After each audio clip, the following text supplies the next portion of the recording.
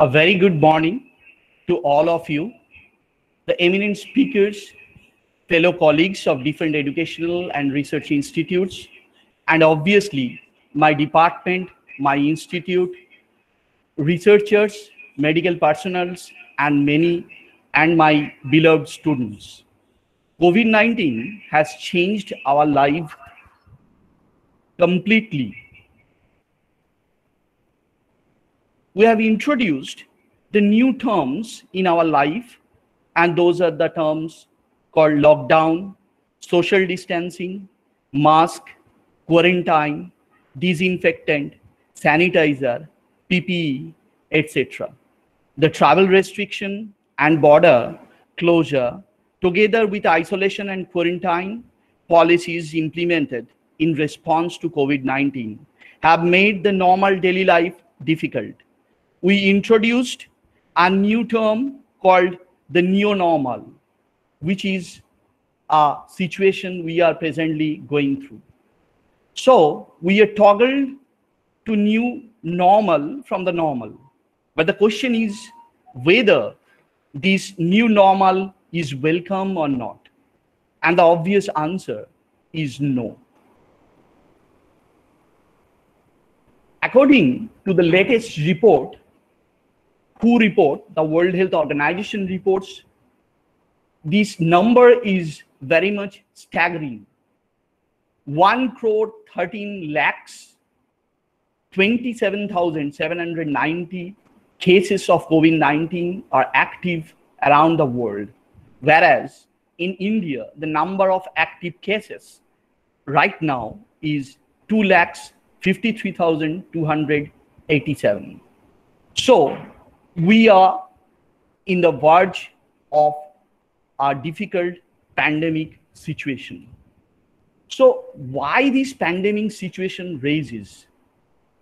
Due to which microorganism? The microorganism is the virus called the SARS CoV-2, which is a beta coronavirus, which is a novel coronavirus. And there is many more questions about this SARS CoV-2, the causal organism of the COVID-19 disease. Many people still they think that it is man-made virus, whereas others think about that they are quite confident that this is a natural virus. So there is a controversy for this viral origin. Though this particular paper of Christian G. Anderson, it almost proves that the proximal origin, about the natural proximal origin of SARS-CoV-2.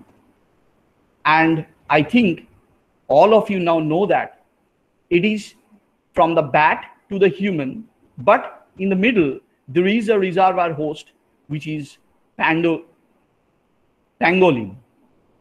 And these pangolin, so there are lots of questions regarding this coronavirus with the comorbidities, the diabetes, hypertension, the morbidities among the COVID-19 fatalities. COVID-19 may trigger new diabetes. Experts are saying that. There are so many lots of controversies regarding all these things. Many papers are there, newspaper reportings are there, pregnant women not more susceptible to COVID-19, current data suggests. Many people are saying that many pregnant women during COVID-19 pandemic worries about becoming infected with this virus and potentially putting her pregnancy at risk. Some people are that the black women or the BAME are much more susceptible for these viral comorbidity. Now the BCG vaccine part, many people's Gavi also said that BCG vaccine can work, a modified BCG vaccine can work against this COVID-19. And there are lots of talks about the drug repurposing. Sometimes we are hearing about the chloroquine and hydroxychloroquine. Sometimes people are saying that it is not working. So we are perplexed. we are really perplexed. We are now and then we are hearing about the remdesivir, it can work. Some people are saying it cannot work. Favipiravir, antiviral drug, it can work or not, we don't know. Now who is saying that lopinavir or ritonavir cannot work? So we are really in a perplexed state. We don't know what is the reality about these vaccines. Another vaccine is coming. We are hearing about this vaccine that is of Bharat Biotech and that is Covaxin. So these questions, these uncertainties, we also heard about the convalescent plasma therapy, but we don't know what is the exact scenario, whether it is properly working or not. So these questions will be addressed by a panel of eminent guests and scientists. So today we will hear from the scientists, the real peoples, and we'll understand all these things.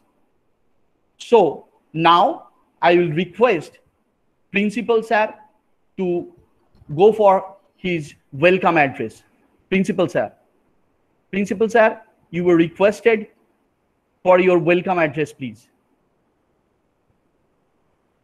Thank you, Dr. Mondal. Dear friends, am I audible? Yeah, clearly, sir. Okay. We are happy to host an international webinar on SARS CoV-2 in search of origin to antidote at Dum Dum Motijheel College on 7th and 8th July 22. In this meeting, our Honorable Vice Chancellor Sir, Professor Bashab Choudhury has joined despite his busy schedule. We welcome you, sir. Professor Dhubajyoti Chattopadhyay, Honorable Vice Chancellor of Sister Nivedita University, will give a talk in this webinar. We also welcome Professor Chattopadhyay.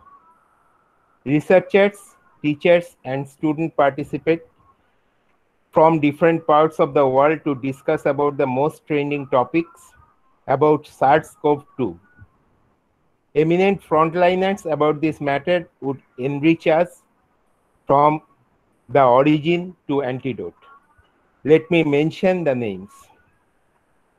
Professor Moitri Bhattacharya, Director, Jagadish Bose National Talent Search, India.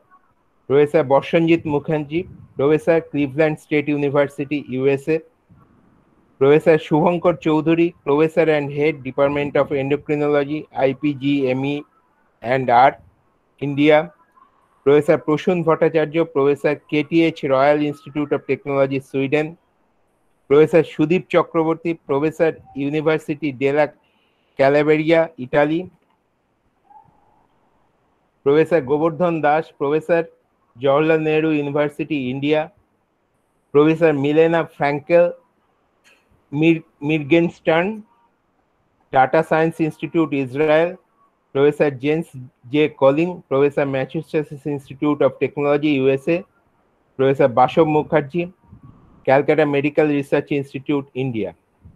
I, on behalf of the college, welcome you all. It would have been better if we welcome you physically rather virtually. But now the situation is different and we are assembling here to discuss SARS-CoV-2.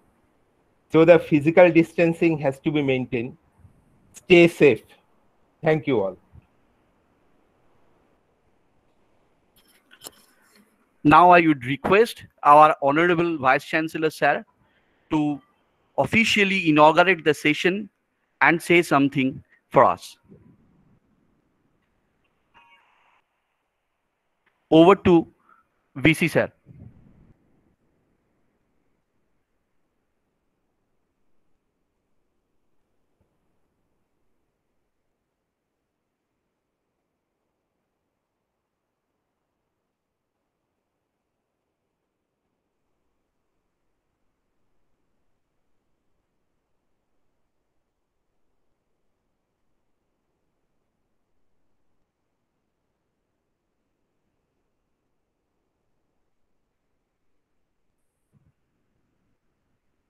Principal sir, VC sir is there? Actually, please call him. He will come on that call. Please Okay. ask. Please call him. Okay, just.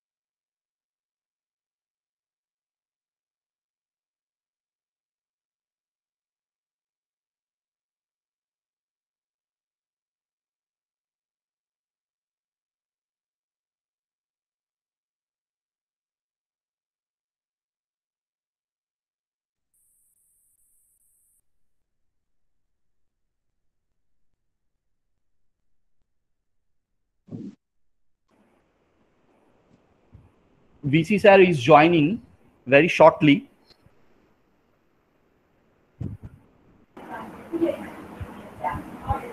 Okay. What we will do next?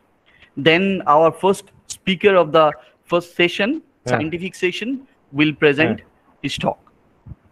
Please, Professor please. Dr. Boshanjit Mojumdar. Okay. Yeah. VC sir is saying that he's entering within 1 minute. Just a minute.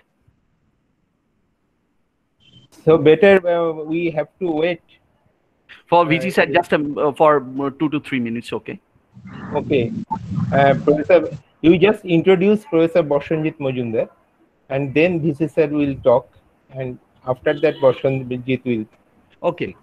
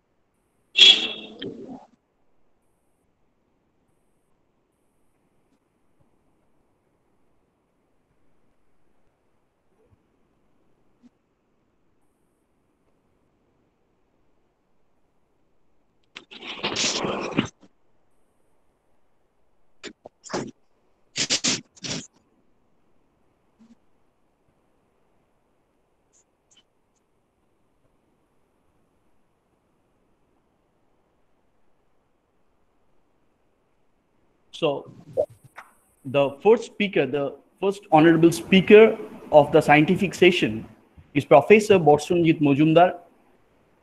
He is a professor of molecular genetics in the Center of Gene Regulation in Health and Diseases, Department of Biological Science, Cleveland State University, Ohio, USA. He completed his BSc in chemistry and MSc in organic chemistry from Vishwabharati University. Then he did his MPhil and he obtained his PhD degree in biochemistry from Bose Institute, Kolkata. He started his professional career as a scientific officer in geochemistry in the Geological Survey of India. He resigned not only from his so-called secure job, but also from the certainty and moved toward the uncertainty. He joined in pharmacology department of University of Minnesota as a postdoctoral research fellow, and then moved to the Cleveland Clinic Foundation Research Institute in molecular biology. In 2004, he joined in the post of assistant professor in Cleveland State University and became the professor in August 2013. He has many feathers in his crown, many honors and awards. Among the many honors and awards, few are Elsa Albrecht Fellow Award, F. Marlin Bumpus Jr. Investigator Award, Scientist Development Grant Award from American Heart Association. He received RO1 Grant Award from NIH thrice in 2005, 10, and in 2016.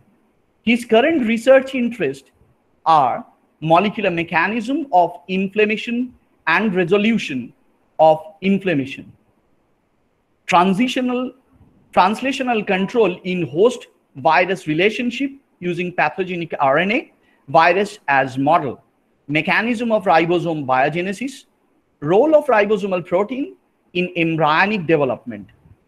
His laboratory is always flooded with extramural research grants from different funding agencies.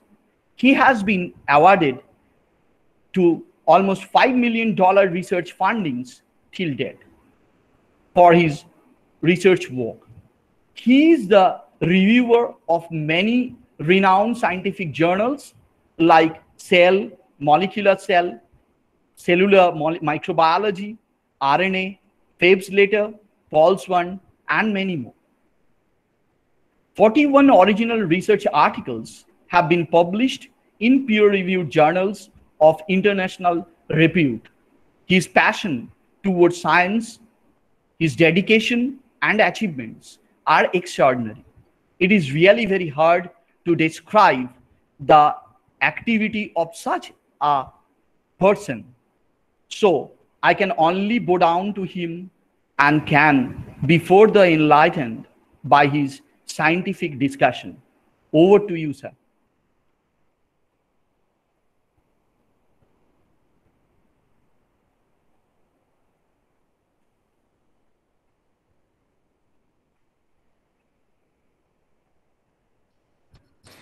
Professor Boshanjit Mojumdar. Sir, are you here? Yes, I'm here. Yeah. Should I start? Yeah, I think you can start. Sir, VC sir is there or not? He joined or not, no, sir? I don't think so. No, maybe no phone call from him. You just ask him, and you again please ask him. And sir, then Boshanjit sir, only just a minute. I am calling the VC sir. If he is there, Sure. then Go ahead. Yeah. Thank you, sir.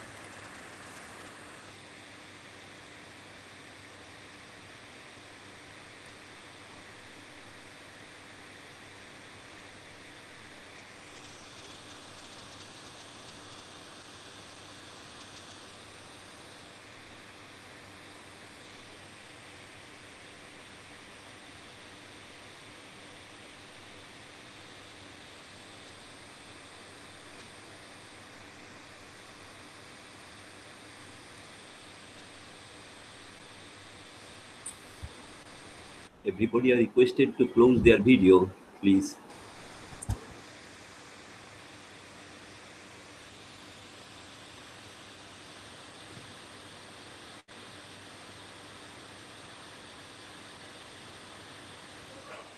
Professor Mojumdar, Yes. may I ask some personal questions? Sure. In which year you have passed the masters in Vishwavarati? 1983. I was also a student in physics in 80 to 85. Oh, really? Yeah. Who was the chairman of physics? Ranavidya? No. That time Dipankar Da was there. Okay, yeah, Dipankar. Dipankar Da was there. At time he was Dipankar Chatterjee, right? Dipankar Chatterjee. Yeah. And your head then Anil Da. Yeah, Ekede. Ekede. Yes, Yeah. yes. Those are Yes. history now. Yes, that was the history. And you know Satyajit Sarkar. Oh, yeah, I know Satya very well. Yes, he is my friend also.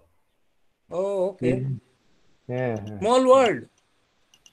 See, it's a small world. Yes. Very small world. Very small world. Okay. Thank you.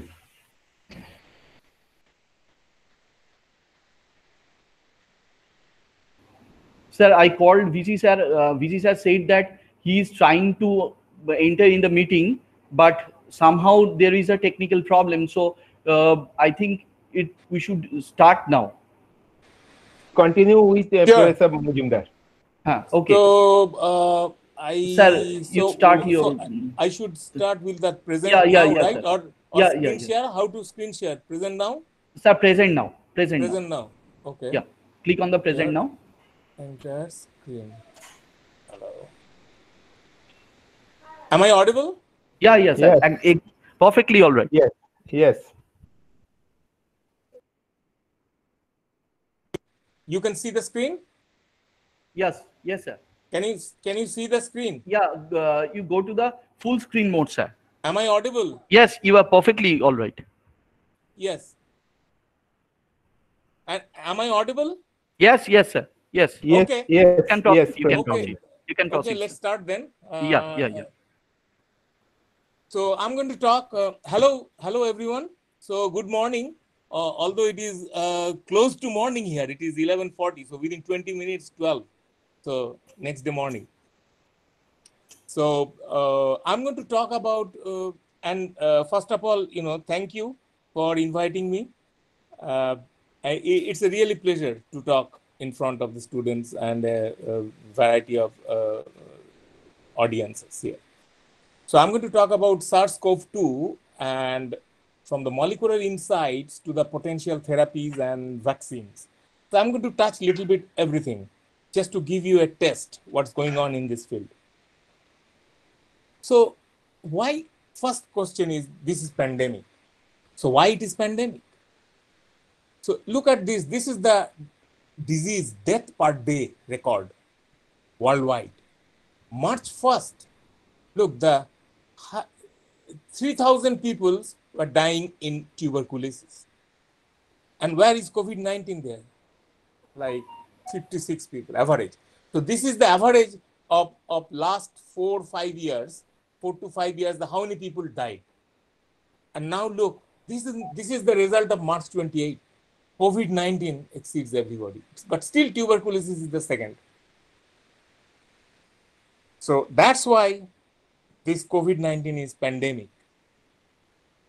So this is the data as of today. Just a couple of hours ago, I downloaded this data from the Johns Hopkins site, which is telling the global death rate. The global death rate is 4.63%. And the death rate in India is 2.82%, about half, which is pretty good. But I'll come to a possible explanation of this. Why? At the sort of end of my talk. So let's discuss something about coronavirus. So what is this coronavirus? What is the family of this virus? So this virus is the Coronaviridae family of virus. There is a family. And these are the, genus. So alpha coronavirus that infects a pig, beta coronavirus that infects bat, pangolin, human. That's SARS CoV and SARS CoV-2. Both are beta coronavirus. Gamma coronavirus. Sir. Yes. Sir, VC sir is there, I think. Can I get a few minutes for him, please, sir? Sure. VC sir, can you hear me, sir? VC sir, VC sir, are you here? VC sir, are you in the meeting?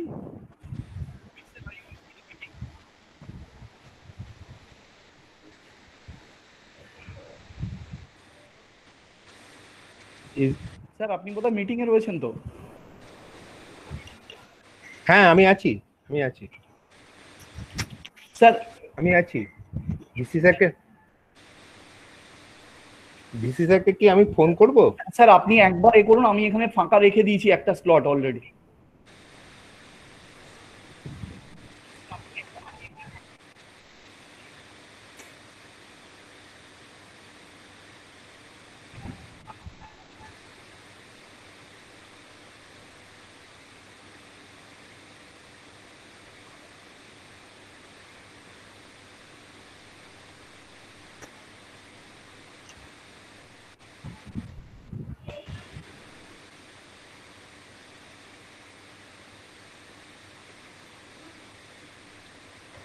VC sir is here, I think.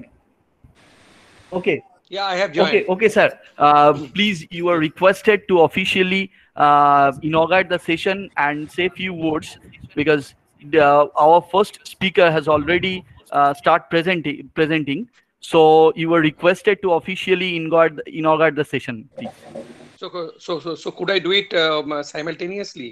I mean, while he is speaking, No. I can also speak. No, he is actually stopping the session for you. Okay. So that is very kind of him. And at the very outset today, good morning to him. Good morning to the respected speaker who was speaking, and good morning to all of you. Good morning to my greetings to the principal of the college, to the teacher who has been contacting again and again. I think there was little problem because there were 2 invitations, and I was clicking on the invitation that came, and that has been changed. They said that the timing has been changed or something like that. Anyway, I was entering into the portal, and then I was coming out, so I really could not understand what was happening. Anyway, finally this has been settled, and I'm indeed grateful to the college, indeed grateful to all of you, to all the participants, that you are doing this webinar at a time when we are all locked down in a situation that is unprecedented. We did not know about this problem at all. In my 58 years of my life, I never saw lockdown. I never could understand what this meant to all of us. But the point is, we have been used to this lockdown for the last 3 months, and all of you know the reason. The reason is that there is a virus which is a round-shaped kind of thing, and on the outside there are pin-like spikes, and those spikes are basically RNA proteins. And what really does, it puts gets stuck on the epithelial cells of the body, goes straight into the lung, causes a tremendous infection and inflammation, and then causes different other things like circulation problem, taste problem, smell problem, eye problem, skin rash problem, and whatnot. And if it is not treated, there is no medicine for this particular thing, there is no vaccine. So it is basically an island which is not known, and it has just, that island has come and doing havoc on all of us. Yeah, we have seen cyclone, we have seen other disasters, but nothing like COVID-19, because COVID-19 is something that is a very dangerous kind of virus, because the mortality rate of this virus is not very high. But the point is, the infection rate is something incredible, because anyone who comes near this virus gets infected, and that is why we are asked to be careful about ourselves, to put mask on and to put gloves on and things like that. So that is one picture, and all of you know, you are doing microbiology, so all of you know. And the drug discovery, the vaccine discovery, it does not happen in one day. It takes time to really discover certain things. It really takes time to understand the molecule, to understand the antidote, and to see on computer model how things work out, and how things really match and mismatch. And based on that, what if there is any drug whether there is any side reaction of that drug. So all these are elaborate kind of thing where chemistry, biochemistry, microbiology, biology, mathematics, statistics, everything, every bit of it, and social perception, social understanding, social acceptance, everything is important. Every bit of it is important. So this COVID-19 has put us into that kind of situation where we really do not know what to do. So we are keeping ourselves inside. Initially for 15 days, it was not a problem for all of us. Then gradually when 2 weeks passed, we started asking questions, when it will go. And now it has been used, we are used to, and it has been like, it was a daily life that we are locked down. In these circumstances, particularly for teaching and learning process, it is a very, very bad thing for all of us. Yesterday only we were caught, there will be examination, there will be no examination, there will be this, there will be that. We really do not know in what direction should we go, how teaching and learning process will be done. In spite of all the obstacles, the teachers are philosophers. The teachers are, the model of my teacher is basically Socrates. Socrates is the model of my teacher because Socrates is the person who has taught, and in Greece, while arguing and debating, he has created that debate club. And Socrates is my model, is my hero, so far as a teacher is concerned. Not ordinarily dressed, almost bare-bodied, but as a very ordinary person, he's asking the most difficult questions about life, and most difficult questions about society, most difficult question about polity, and the most difficult question about the goings on in our life. So these gentlemen, Socrates, is, if you think that he is our model, he asked some relevant questions during that time when those questions were not answered. And today we are also in a situation of lockdown where we have to ask the relevant questions at a time when the answers are not known to any one of us. And everyone is asking this question. Everyone is trying through webinars, because seminars cannot be held, trying through virtual classrooms because classrooms cannot be approached, trying through different ways when the main road is blocked, when the lanes and bylanes are blocked. We are going in the morning and everyone is having, some work at home in the morning, but still the teachers have got up in the morning to discuss and deliberate and to find out the antidote. How will it come? People will discuss about the structure of the virus. People will discuss how the structure of the virus and the different ligands which can bind to it, something like, protein binding. All of you know the binding process is also a very interesting chemistry that, you can call it the different forces, covalent bond, van der Waals forces, and different other forces that stick to something. So, and then structure of the protein, there are amino acids, what kind of thing, peptides, and how those bonds will be inactivated, and how you will stop the interaction with the epithelial cells. These are some of the things which are being done in different labs, but sadly we have not been able to find out the answer yet. So that is why this lockdown, we are taking precaution, and we are also asking our students to take precaution. But human civilization is powerful, more powerful than anything else. Human civilization is more powerful than anything else. It is a war between virus and us. VIRUS and US. Virus and us. And I tell you, in this virus and us, United States is US, but we are not talking about United States. We are talking about this humanity at large. So virus and us, in this war, I tell you, the victory is predicted. Whose victory? Our victory. Human victory. So we are trying to reach our students in different ways. You are doing commendable job. All of the teachers, I salute all of you. I bow to all of you, because you are taking all steps to make aware of people. What is the purpose of this webinar? To make people aware of the situation, to make people aware. Once you are aware of the situations, you can really fight what is there. So this virus was unknown. Gradually it is being known. It will be known, and finally it will be defeated. So that is my message this morning. I admire my teachers, colleagues. I admire my principal colleague. I admire all the non-teaching staff. I admire all the students and participants and great speakers who are coming over here.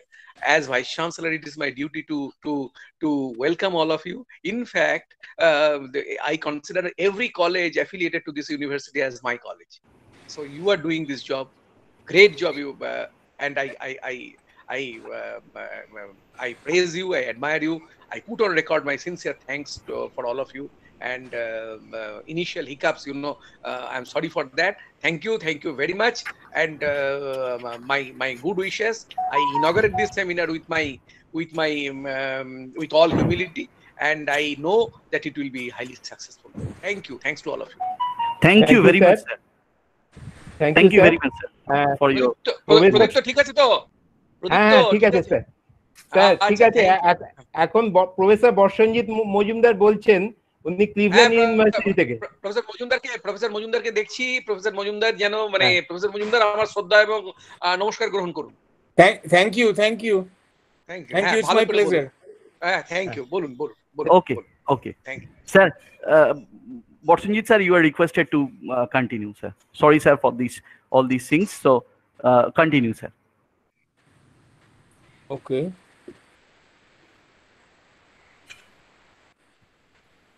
Can you see it? Yeah. Perfectly all right. Hello? Yeah. Am I audible? Yes, sir. Perfect. Okay. Let's move to the phylogenetic relationship. That's what we are talking of the SARS CoV-2. Where from it came? In order to understand where from it came, you have to understand the phylogenesis of this virus. So this virus is the human SARS CoV-2 is more close to pangolin than bat. So it's between bat and pangolin. But in terms of sequence, it is more close to Manis zavanica, which is Malayan pangolin. So, but yet the genome of SARS CoV-2 is slightly different than those two. So, the SARS, this is the lineage of SARS CoV phylogenesis, and this is the phylogenesis of SARS CoV-2. But in both steps, bat plays an enormous role in this. And for SARS CoV-2, pangolin also plays a very important role. And for SARS-CoV, bat and civet cat plays a very important role. So bat is common for both. Okay, so detection. So virus detection. How we are detecting this virus these days? So sample has been collected from the nasopharyngeal patient swab, and then the sample transported, immediately heat inactivated, lysis to kill the organism, and then RNA will be extracted through running through a RNA binding column, where the virus genetic material is RNA, right? So the RNA will be bound to the matrix, and then will be eluted, and then amplification and detection. So how we are detecting it? First step of the detection is the reverse transcriptase. So the reverse transcriptase will make a cDNA copy of the RNA, and then followed by PCR amplification by Tachman probe, where the primer is coupled with the fluorescence probe, and the PCR will be amplified, and we are measuring the fluorescence of the amplified product by quantifying the photon. So this is the curve. This is the delta CT value, means how much cycle number it takes to get it saturated. If it is taking higher cycle number, then it shows the titer is low, and if it is taking lower cycle number, then it is telling the titer is high, means very much positive, and this could be questionable. So maybe if you get this, then maybe repeat test will be done. But here, so this is positive test. So that's how we are detecting SARS-CoV-2 genomic RNA. This is a color contrasted electron microscopic image of the human lung cells that is infected with SARS-CoV-2. The picture has been collected from the National Institute of Allergy and Infectious Disease from NIH. The virus is about, the size of the virus compared to other viruses is big. It is like 100 nanometers. Where you are looking at it is that so many virus got stuck to the lung cell. So lung is a primary target of this virus, and that's how it has been captured. This is the genomic organization of the virus. So if you want to understand the virus, the knowledge should start from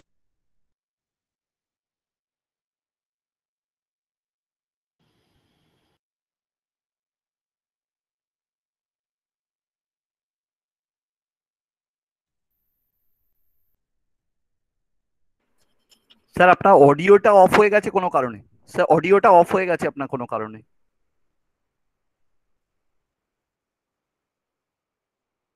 আপনার audio সুইচটা sir on করে নিন একটু।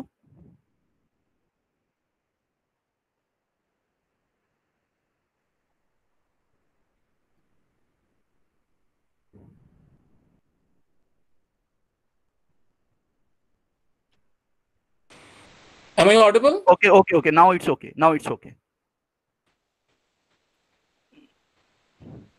Now it's perfect, sir. Okay.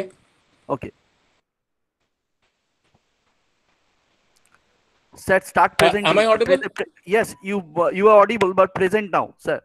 Go to the present now mode. Okay.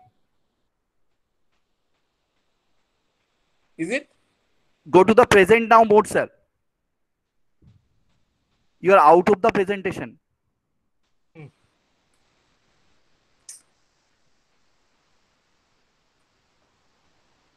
At the right bottom part, present now. Yes. Present your slides, please.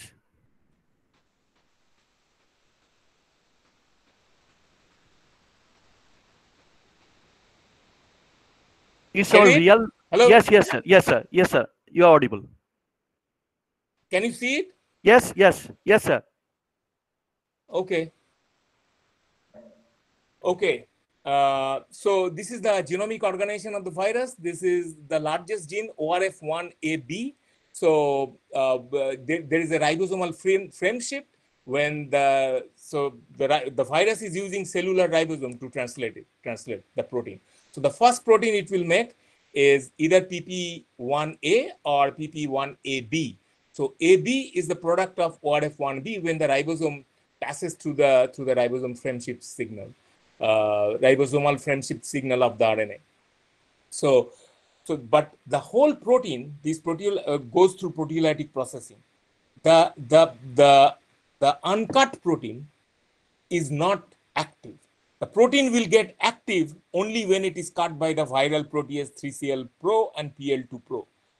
And I am coming to that. And here is the S protein, E, M, and N protein. These are the structural protein. None of these protein are structural protein. What is structural and non-structural protein? The non-structural protein virus will only make inside the cell during the infection. But the structural protein will be packaged into the mature virion. So S, the spike protein, is a structural protein. E protein, M protein, these are the membrane bound protein. And the N protein, nucleocapsid protein, that wraps the genomic RNA. So this is how the system works. This is the CoV-2 genome, 30,000 RNA. This is the ORF1ab protein, and chopped by the viral protease. And one of the non-structural protein is NSP212. So this NSP212 is the heart of the virus, which is the RNA-dependent RNA polymerase. That is actually making the viral copy. So this enzyme, you can tell this is the heart of the virus. But spike protein S, which is the glycoprotein and forms the spike, and this protein is very popular, and that's how the globular structure of the virus, and you can see the spike protein out that is coming out. And this protein is essential for entry into the host cell, and target antigen, most of the vaccine is targeting this spike protein. E protein is an envelope protein that is function as an ion channel, but not required for replication, but is very essential for pathogenesis. M protein is the membrane matrix protein, so most abundant protein of the viral structure. So, and these protein actually place themselves in the viral membrane. And nucleocapsid protein, N protein, this protein wraps around the whole RNA. genome to protect the RNA. So that's how the virus equipped itself. So this is a busy slide, but it is very important to understand how this virus is infecting cell and it is completing its life cycle. So the CoV-2, it enters the human cell by opening the cell receptor, which is S2. So angiotensin converting enzyme 2. And if you consider this is a highly efficient, S protein is the highly efficient key, if you consider S2 is a lock. And this lock and key system takes help of another protease called TMPRSS2. Okay, this TMPRSS2 cuts between S1 and S2, and that facilitates the recognition by angiotensin converting enzyme 2 receptor, and the virus get internalized inside the cell. So once the virus is inside the cell, it's open up the genomic material, genomic RNA, to the cellular ribosome and tell go and translate me. So the first product of translation is the ORF1ab. So this big protein will be made. However, I told you the uncut protein, the intact protein is dead. It cannot function until and unless it's being cleaved by the Caesar called 3CL Pro and another viral protease. So this Caesar is an attractive drug target. If you target this Caesar, if you inactivate this Caesar, then this protein cannot be processed, and NSP12, which is the RNA-dependent RNA polymerase enzyme, that cannot be made. And as a result, virus cannot replicate. So this is a very attractive target. I will come to that. And once the NSP12 protein being made, so the virus is using the cellular machinery to generate, RNA-dependent RNA polymerase. Once the RNA-dependent RNA polymerase is being generated, then it will copy the viral genome. You should understand that this virus, the mature virus, packaged only the positive strand. It's a positive strand RNA virus. So, and then RDRP, which is the RNA-dependent RNA polymerase, this will copy the strand and then make minus strand, and from minus strand, again, it will copy to plus strand. Once this plus strand, so this is happening enormous speed, it's like a factory. So, and then this plus strand will be translated by the cellular ribosome. Virus do not have ribosome, but virus is very cleverly exploiting the cellular protein synthesis machinery in order to synthesize its own protein. So the protein, E protein, M protein, N protein, and S protein, and accessory proteins, all of this protein will be made by the action of cellular ribosome on that viral template RNA. And then these protein will be made, and very interesting thing will happen here, that the S protein, E protein, M protein will go through the cellular synthesis secretory machinery. That means the endoplasmic reticulum and the Golgi pathway for the membrane-bound protein. And this will follow this pathway, and then this protein will be made and also will be placed in the membrane. That's where the virus needs this protein. Very intelligent virus is using this pathway. And then it will reach the membrane. By the time all membrane virus itself equipped all the membrane protein in its membrane, and then snatch the membrane out from the cellular membrane. The virus is wrapped by the lipid.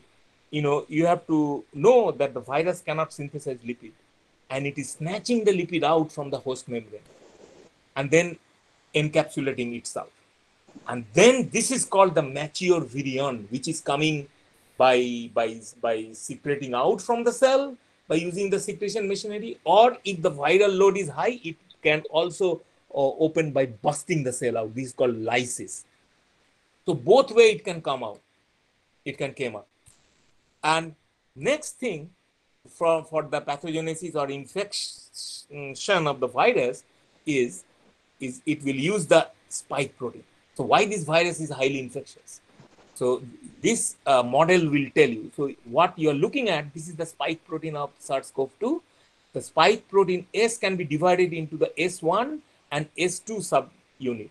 So the S1 subunit is the receptor binding domain of the spike protein, and it binds the S2 receptor, which is, if you consider S2 is a lock, and S1 subunit of S is a very efficient key. So it will open up the key just by one chance. It will open up the key. So if say 10 virus comes to the cell, out of that 10, 8 will be successful opening up the key and enter the cell. That is not true for SARS-CoV and MERS. These two viruses are less infective, but more pathogenic. It is lethal, so lethality is more, but infectivity is less. So this is the comparison of the affinity of the S protein of SARS-CoV, SARS-CoV-2, and MERS towards the cellular receptor, and I will show you some very important data in support of this, that why SARS-CoV-2 is highly efficient in entering the cell. That means why its infectivity is high. The reason is the affinity. So affinity, and affinity. So this is a work. What they have done, they have measured the affinity. That means the dissociation constant of the SARS-CoV-2 S protein and the cellular receptor S2 protein. So the dissociation constant is less for SARS-CoV-2 S protein compared to SARS-CoV S and the MERS S. See, MERS is the Middle East respiratory syndrome virus, that is also using not S2 but CD26 as a cellular receptor. But the KD value is higher than this. As you know from your physical chemistry course, that less the KD, more the affinity is. So here they have determined the KD value by Biotechnology studies, and the KD value is more negative than this, which shows that the affinity is high for CoV2S. Okay. So why this SARS-CoV-2 targets multiple organ of human? So it targets multiple organ. It targets nasal cell, it targets lung cell, ileum, intestinal cells, heart cell, eye, liver, all organ cell is a target because all cell express S2, including pancreas, the islet cell and the pancreatic ductal epithelium is also target of this cell. And you know that now the data is telling that islet cell it can die. So there is a down regulation in response to this virus of the pancreatic islet cell, and there is mounting of clues are building up that is telling that this coronavirus might trigger diabetes. And there is a very nice database, that COVID Diab registry found by King's College London, where they are maintaining all the how COVID patients are showing diabetic symptom. And most of the organs that is taking part into the glucose metabolism also express S2. So that's why the connection is very, very close between COVID-19 and diabetes. Now you must have heard that, okay, now there is a theory going on that this is a man-made virus, right? The conspiracy theory. So highly infectious property of human SARS-CoV-2 created by deliberate genome engineering. That's what some people believe, and there is a debate. But now I'll present you some data that is telling some evidence why it is not. And not only this data, I'll show you some more data in support of that. So this is the genomic RNA of the virus, and now I will help you to cruise directly from the genomic RNA right to the amino acid level. What you are looking at, the spike protein. So this is the spike protein RNA. This is the spike protein sequence. Now you are looking at S1 subunit, S2 subunit. So S1 subunit is the receptor binding domain. And now, enlarge this domain only, the receptor binding domain. So now if you see it, human SARS-CoV-2, bat, pangolin, and then more two bat virus sequence has been compared. And there is only very little difference between these these 5, which is telling that sequence of the receptor binding domain of the spike protein S of CoV-2, bat SARS-CoV, and pangolin SARS-CoV shows remarkable conservation. So the virus is continuously trying to jump the species barrier by mutating the S protein, a process driven by the natural selection. But no, conspiracy theorists are not happy with that. So some of them are molecular biologists too, and they are demanding, oh, well, yeah, we understand these things, but if you look at the polybasic cleavage site, what is the importance of polybasic cleavage sites? I showed you in the previous model that this cleavage site will be recognized by the TMP-RSS2, another protease that will chop it here, and then this cleavage is essential for infectivity, to bind the S1 subunit fully to the engage fully to the S2 protein. So if the cleavage is efficient, then the binding is also efficient. So now they are telling, no, look at here, SARS-CoV-2, all of a sudden there are 4 more extra amino acid got inserted here, 5 more extra amino acid got inserted here, which is not present here. So this is their logic, that why there is extra 4 amino acid in SARS-CoV-2 in the polybasic cleavage site. So this feature is new, not present in any other species, and this cannot be natural. So this is engineered. So this is their logic. So why this virus is man-made, in spite of there is tremendous conservation in the receptor binding to it. Now I will show you some recent data from just published in May, just a couple of months before, in Current Biology, one of the very good journal in Cell group of publication, where they have found another coronavirus from bat that shows actually 3 amino acid insertion. Yeah, showing natural insertion of 3 amino acids. So there is only 1 amino acid difference between a natural insertion and SARS-CoV-2. So this insertion is naturally possible. So which is a strong evidence that why this virus is not man-made. Now I'll show you some reconstructed image using the cryo-electron microscopic data that has been built on the basis of protein data bank value. What you are looking at, the spike protein of SARS-CoV-2 just at the time of engaging with the S2 receptor. So now this key will open this lock and the virus will enter. And the whole thing has been captured by the cryo-electron microscope analysis. Enormous information. So now I'll bring your attention to the structural biology aspects of this virus. That the structural biology is bringing actually a revolution in the discovery of next generation of therapeutics against this virus in an unprecedented speed. Again, what you're looking at cryo-electron microscope structure of the spike protein.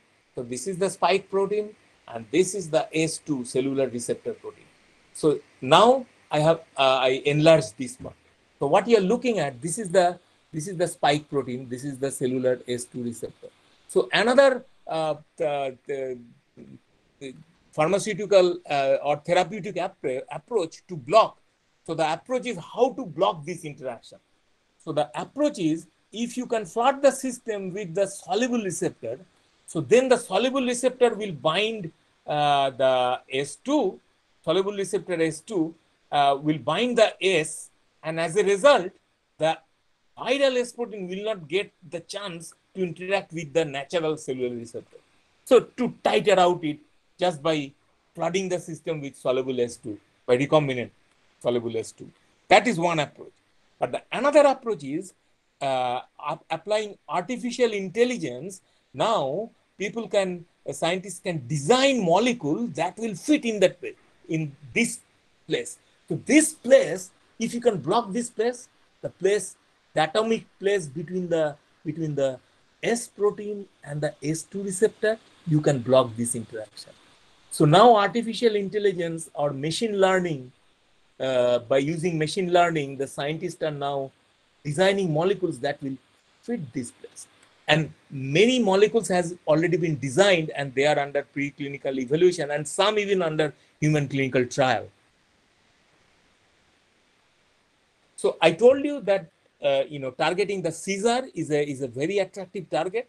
This is another aspects of the artificial intelligence.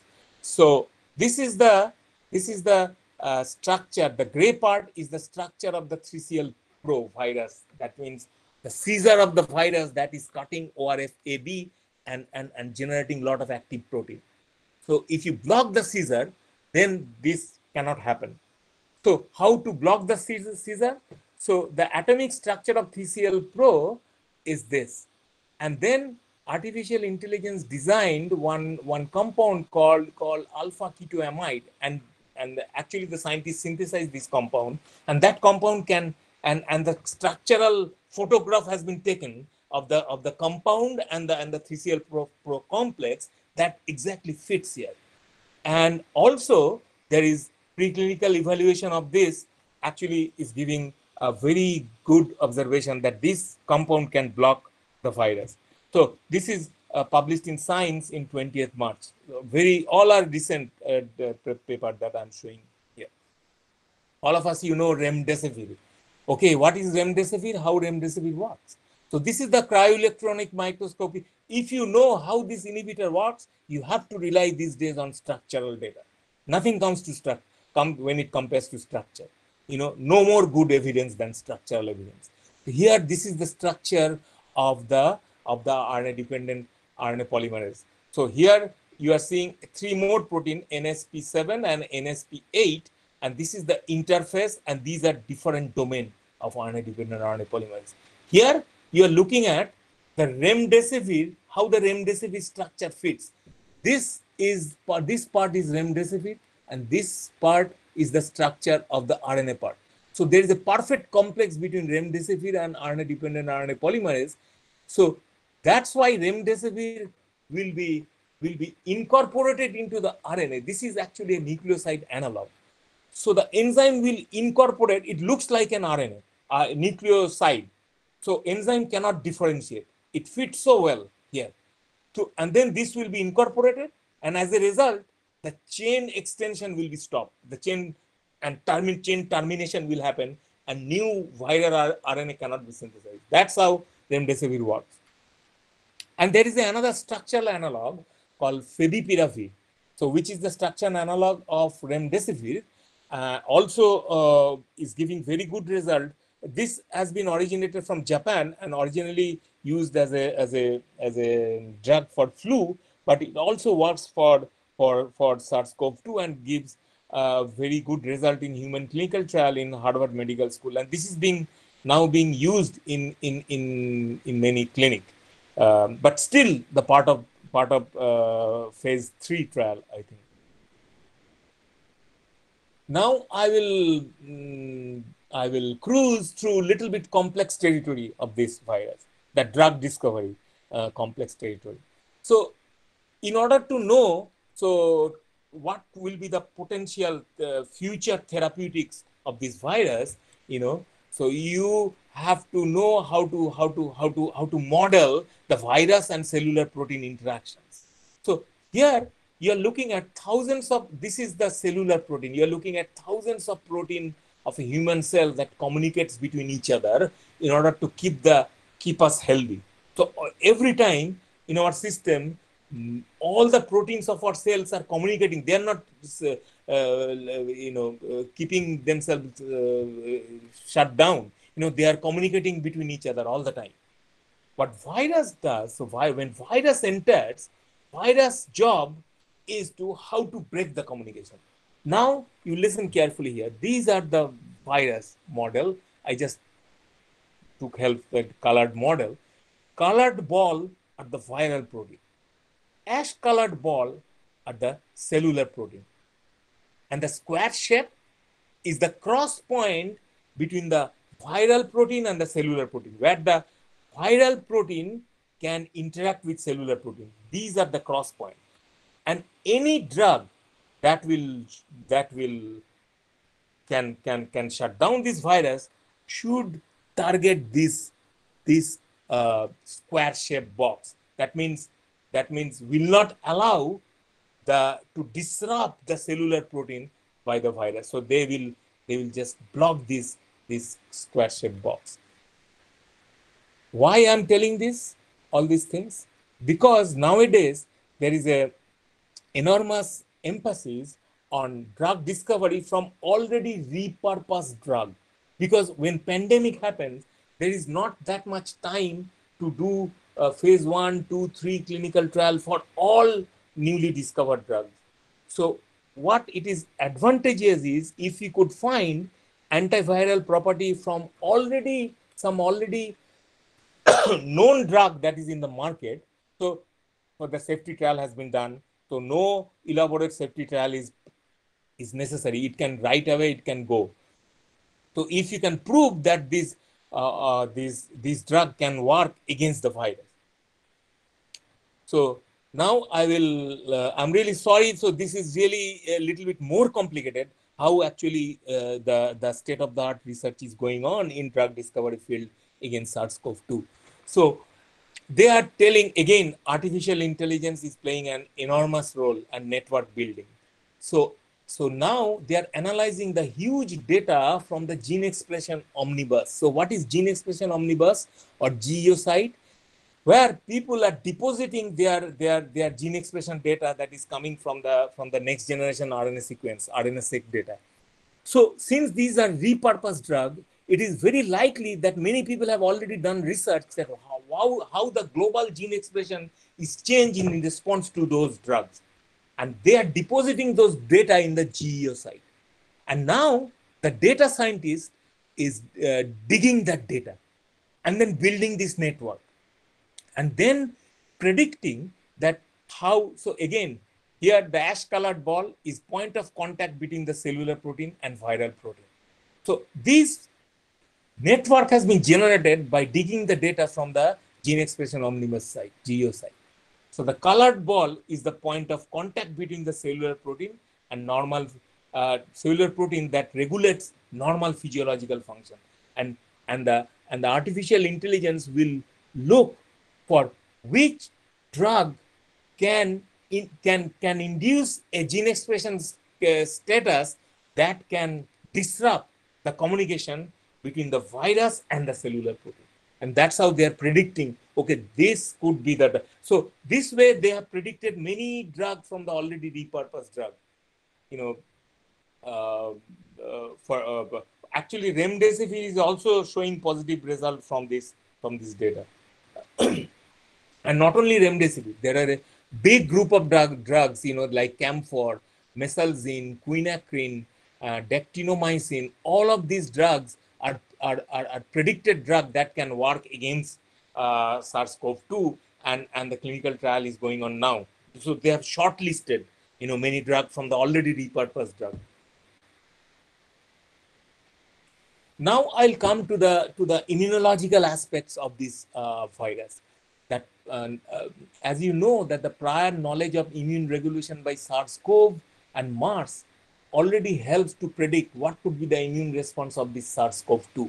A lot of work has been done already of the previous SARS-CoV and MERS virus, and these are the summary of this work. So when virus enters the cell, many of the viral proteins acts as an ion channel protein, and through ion channel activation, they can activate the NLRP3 inflammasome activation that can convert the pro-IL-1 beta to IL-1 beta, and IL-1 beta is the inflammatory cytokine called pyroptosis. Can initiate pyroptosis.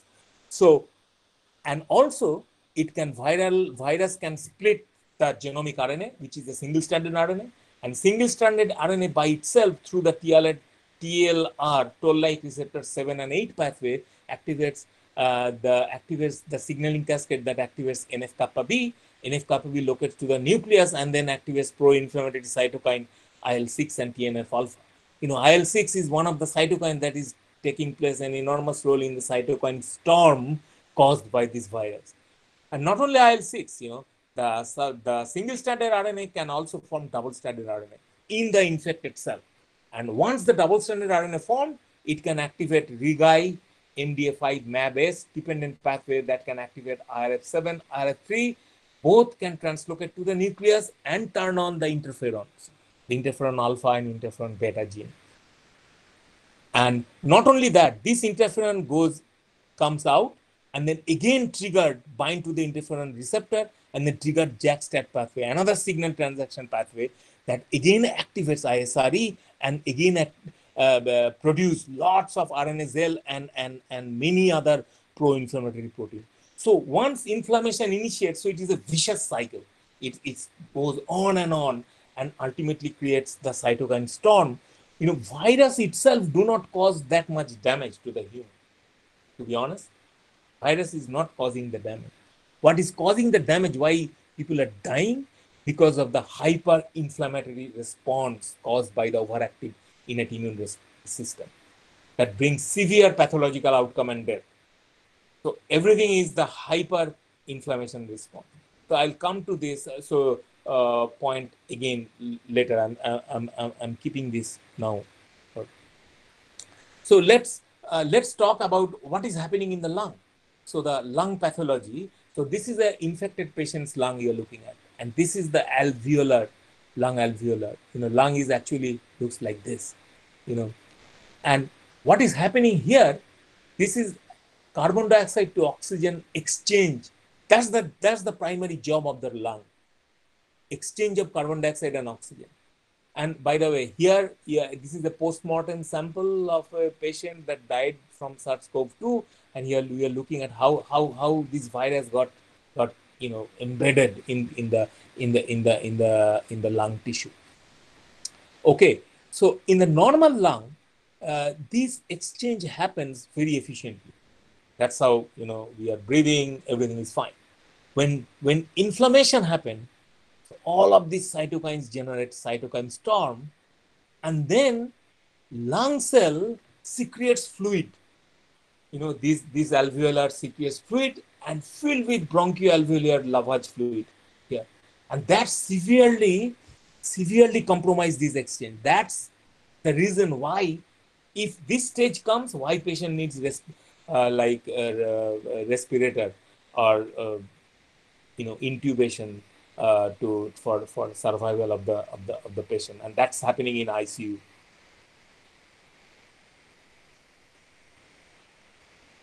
Okay, so now I will talk more about what is the cause of this overinflammation. So in order to understand that, you have to understand a little bit about the character of our immune cell. So there is a dynamic equilibrium exists. We have inflammatory immune cell, we have anti-inflammatory immune cell, and a large number of immune cell in between, totally inflammatory and totally anti-inflammatory. So the system, so there is a gradient here, and the system is very plastic. So the relative number of this diverse immune cell actually determine the resultant inflammation in the infected patient's body. How much inflammation the patient will experience, that depends on this equilibrium between the inflammatory immune cell and anti-inflammatory immune cell. So this is actually a double-edged sword. If it is too low, then susceptible to infection. We will be, so inflammation plays a big role. It is actually protecting us from infection. But if it is too high, so then it is lethal to the host. So it is like a ammunition. So if you do not control, if you do not know whom to shoot, so and indiscriminately shooting, firing, so you may die by your own fire, and that's what happening in the hyperinflammatory stage of SARS CoV-2, and patients who are getting severely ill. But if the cell knows how to make a proper balance between this, that's called trained immunity. And these trained immunity people will not be overinflamed, So, and how trained immunity can generate?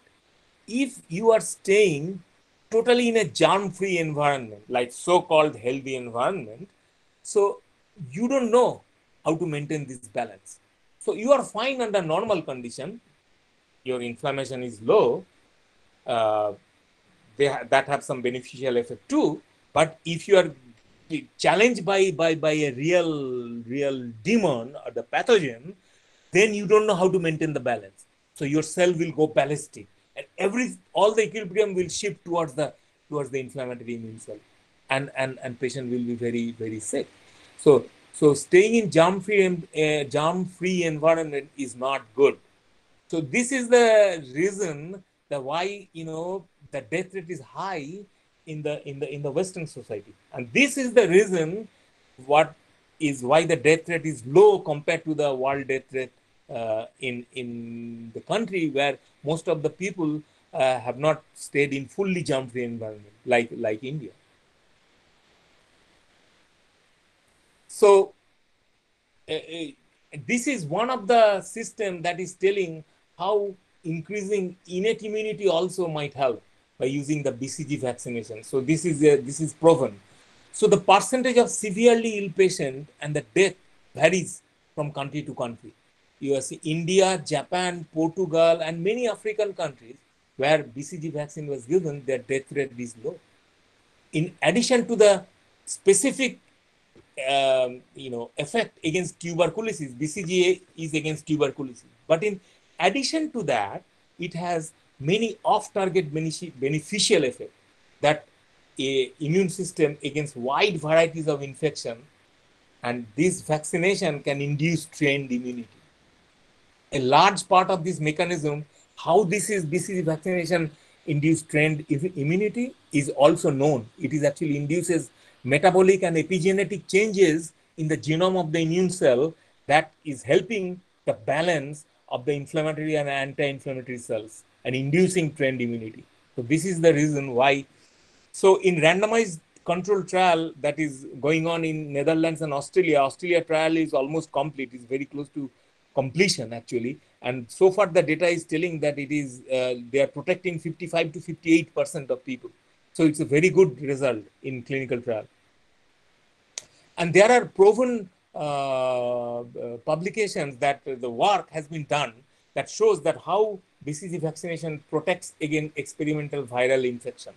So Cell Host and Microbe published it, and there's a very excellent review how BCG-induced cross-protection can happen, and how defining trained immunity and its role in health and disease.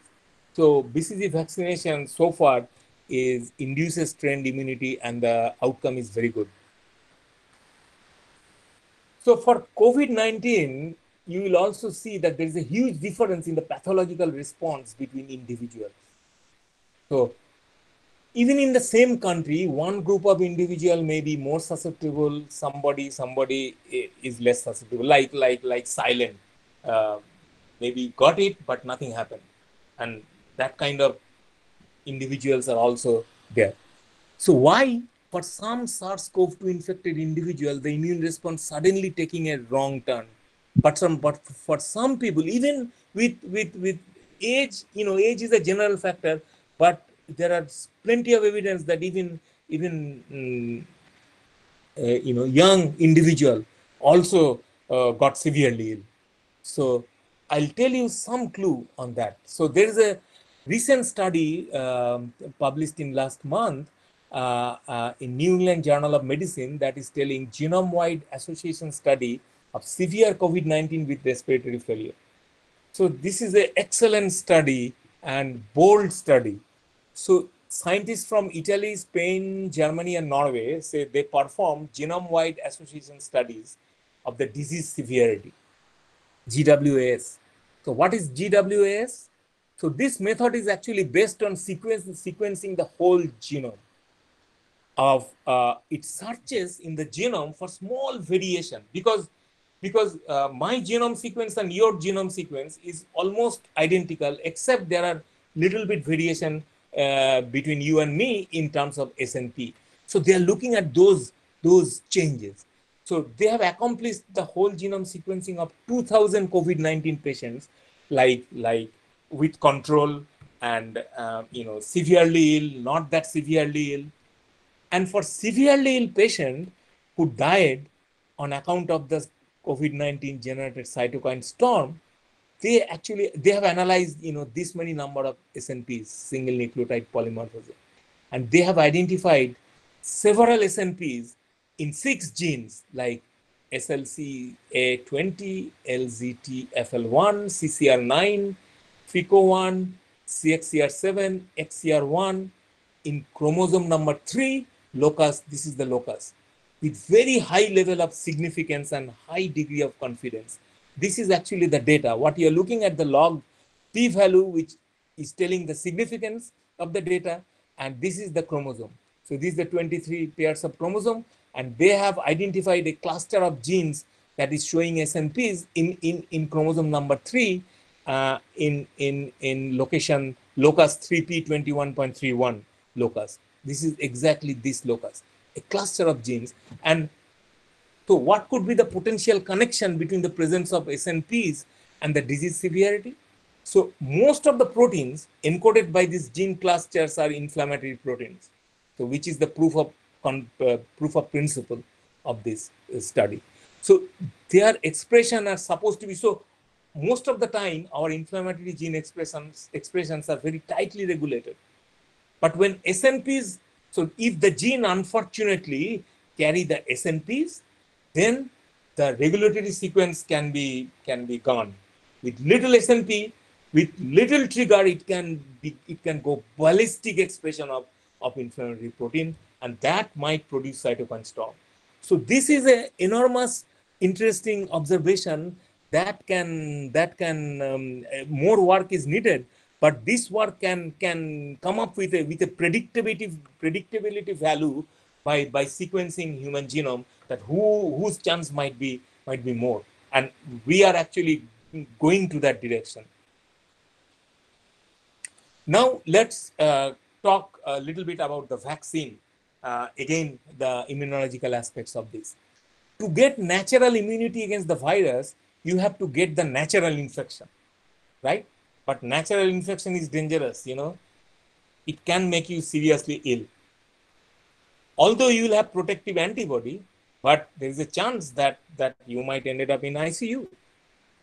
So that's why the term vaccination comes, that vaccination is the process of inducing artificial immunity by using a structural antigen or a weak version of the virus by exploiting the same adaptive immune response. So what is actually happening during vaccination? So in a natural infection or vaccination, so the first thing the viral protein or the virus will encounter is the antigen presenting cell or macrophage. So macrophage will engulf the protein, and then it will display the protein in terms of viral antigen display in the surface of the macrophage. And that will be recognized by the naive T cell. Once naive T cell got recognized by viral antigen displayed on the surface of the antigen presenting cells, so the T cells will generate CD4 plus T cell, naive T cell will be converted to CD4 plus T cell and CD8 plus T cell. Both T cells are inflammatory and highly produce cytokines. So these are the natural killer cell also, can kill the infected cell. So these CD8 plus T cells. So CD4 plus T cell. So all of these T cell will secrete very inflammatory cytokines and also humoral factors that will induce B cell to produce plasma cell, and then plasma cell will produce antibody, and that antibody will block the virus to infect during the infection. This is almost the immunology 101 of the virus course. Okay, now you must have heard the name of the Oxford Institute, Jenner Institute, Oxford University, who are making one of the viral vaccine. So they are also targeting S protein. So what they are doing, the gene sequence of SARS CoV-2 spike protein, they inserted into the adenovirus.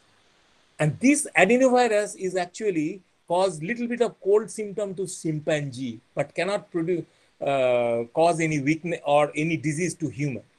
So they inserted the gene in the adenovirus and then injected the adenovirus. So adenovirus is just as a vehicle.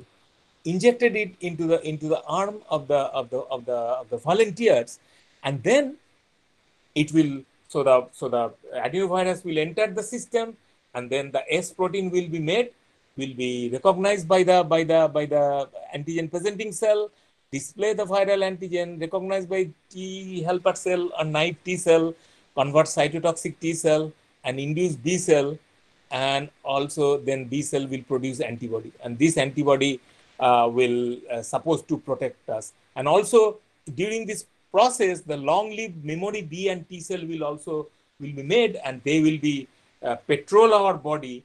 And in future, if we are infected, then the B cell will immediately produce antibody, and then cytotoxic T cell will also immediately kill the viral infected cell, and that's how we will be protected from infection. So this is one way. Another way that vaccine production is going on in US from the Moderna in collaboration with National Institute of Allergy and Infectious Disease. They are also using spike protein, but they are using the spike protein RNA. So they are not using the protein, they are using the RNA encapsulated with a nanoparticle and then injected that into the human body. So then inside the body, inside the cell, these RNA will be released, and then cell's ribosome will make the viral protein, and then again the same thing will happen. So it will be presented by antigen presenting cell, they display the viral antigen recognized by naive T cell, and then naive T cell will convert it to the CD4 plus T cell, CD8 plus T cell, which is, this cell is cytotoxic, will kill the infected cell, and this cell will make the humoral factor that will induce B cell to produce antibody. Okay, and this strategy has been tested before in rhesus monkeys, that there is actually injecting RNA, you can get antibody. So why the result of phase 1 clinical trial of the mRNA vaccine conducted by Moderna is highly encouraging, although this is so far they have done phase 1 and phase 2 with small number of people, and now from this month is actually phase 3 should start. I don't know the exact result, but very soon they will publish the result of phase 3, intermediate result of phase 3. So each participant will receive different doses of this virus in this viral protein in these 3 groups, and then intramuscular injection, and then after several days, blood will be collected, and then they will look for the presence of neutralizing antibody. And so far the result is very good. They have identified neutralizing antibody, and the result is very good for Moderna. Also, the result is good for the Oxford vaccine also at this moment. But the critical stage is phase 3, when the volunteers who got the vaccine will actually get the real virus. And now what will happen? So that is the $1 million question. We don't know the answer yet, but all of us are eagerly waiting at this point. So Moderna is telling that it is expecting that if everything goes fine, so the vaccine will be ready in 2021, early 2021. So there are one more company in Codagenics in collaboration with Serum Institute of Pune, with an Indian company. Also, they are trying to make conventionally weakened virus version of the virus and injecting them in the cell. I don't think they have started human clinical trial yet. It's still in the preclinical trial mode, but they have got antibody response. That's my information is telling, but there is no published phase 1 or phase 2 clinical trial yet from this. So this is actually the whole scheme. So what it takes, why a vaccine will take a lot of time. So there are different stages. So let me go through this in order to give you a test of the vaccine, what is actually happening in this front. So this is a virus particle. So to make the vaccine, you can adapt it for vaccine by weakening the virus. It may be the attenuated virus or introducing mutation in the virus. So this version of the virus will not produce disease or pathogenesis, but will trigger the immune response. So you can kill the virus. This is heat inactivated virus, or you can isolate different pieces of the virus and then inject those pieces. Or you can sequence the virus and make the genetic blueprint of the virus, embed the blueprint into a DNA-based plasmid or RNA lipid capsule. This is going on, happening in the modern trial, and this is happening in actually the Oxford Jenner Institute trial, or AstraZeneca now trial. So all of them, so you put into a solution, particle solution, and then test the solution. So this is the next step. So this is the test, a viral antigen under test. First thing you will test in the preclinical trial, in the lab cell culture and animal. Now, whether it can block viral replication in cell culture, and then if it passes, then you test the toxicity of this prep in the animal. If it is toxic, then hello, am I audible? Hello? Hello? Yes, sir, you are audible. So it's okay. Yes, sir. Fine. There is no Okay. Okay. Then if it is toxic, then you have to stop it. You cannot move. But if it is not toxic, then you go to the next step. So then the next step is, does it prompt the immune system cells to produce antibody? So this is the next step. If it is yes, so everything is this step up to here is preclinical, not even in clinical trial. If the answer is yes, then you go to the phase 1 clinical trial. So if the vaccine is safe, you inject the vaccine itself to the volunteer, and whether injecting the vaccine itself is creating any bad thing, you have to look at that. Even without before they being chased by the virus. So this is phase 1. Phase 2. Phase 1 is typically 10 to 100 people. Phase 2 is little bit more number of people. 100 people are essentially same thing, safety, and whether it creates the immune response. Once you pass these two, then you go to the real test, which is phase 3. So does it safely prevent infection? Because why you will take vaccine? You will not take vaccine just injecting the vaccine itself is safe. That's not the purpose. Your real purpose to take the vaccine is you will be vaccinated, and then you will see the real virus, you will be protected. That's the purpose. That should be tested here in thousands and thousands of people. That's why phase 3 should take long time. It's not a matter of joke in phase 3. But not only this, you have to test the antibody response. You have to test whether neutralizing antibody is happening or non-neutralizing antibody is happening. I'll come to that point. It's a very important point here. Now, let's discuss what are the challenges. Why vaccine takes time? What are the challenges in the vaccine road? So if the intensity of the COVID-19 pandemic got significantly reduced, say the pandemic is gone, then, it will make the phase 2-3 clinical trial extremely hard, because the control group, the way you are doing the trial is you are injecting the control group just the placebo, and the treated group the real vaccine, but they will not know who got what.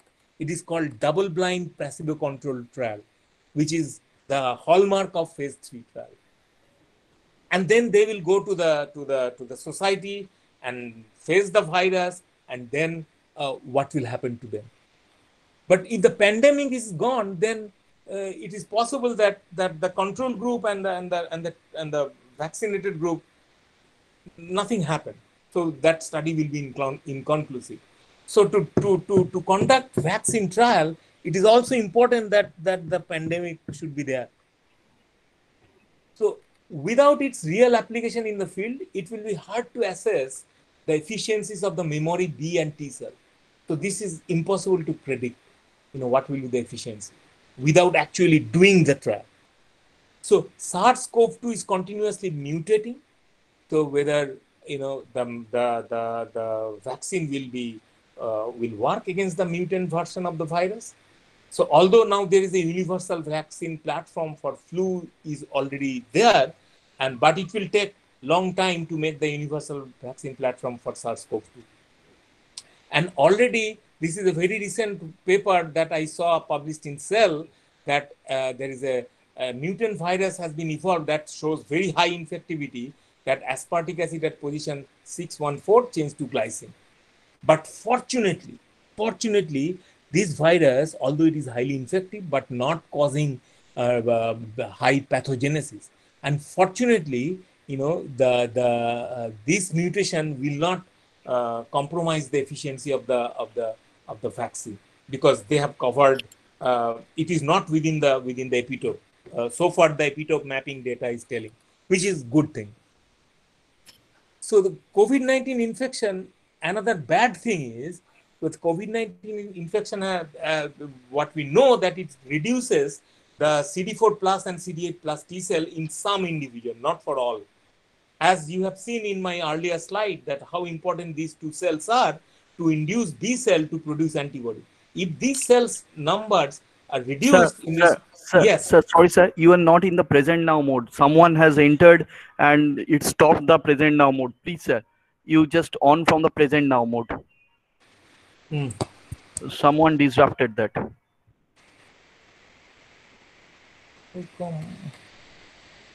Kindly go through the present now again.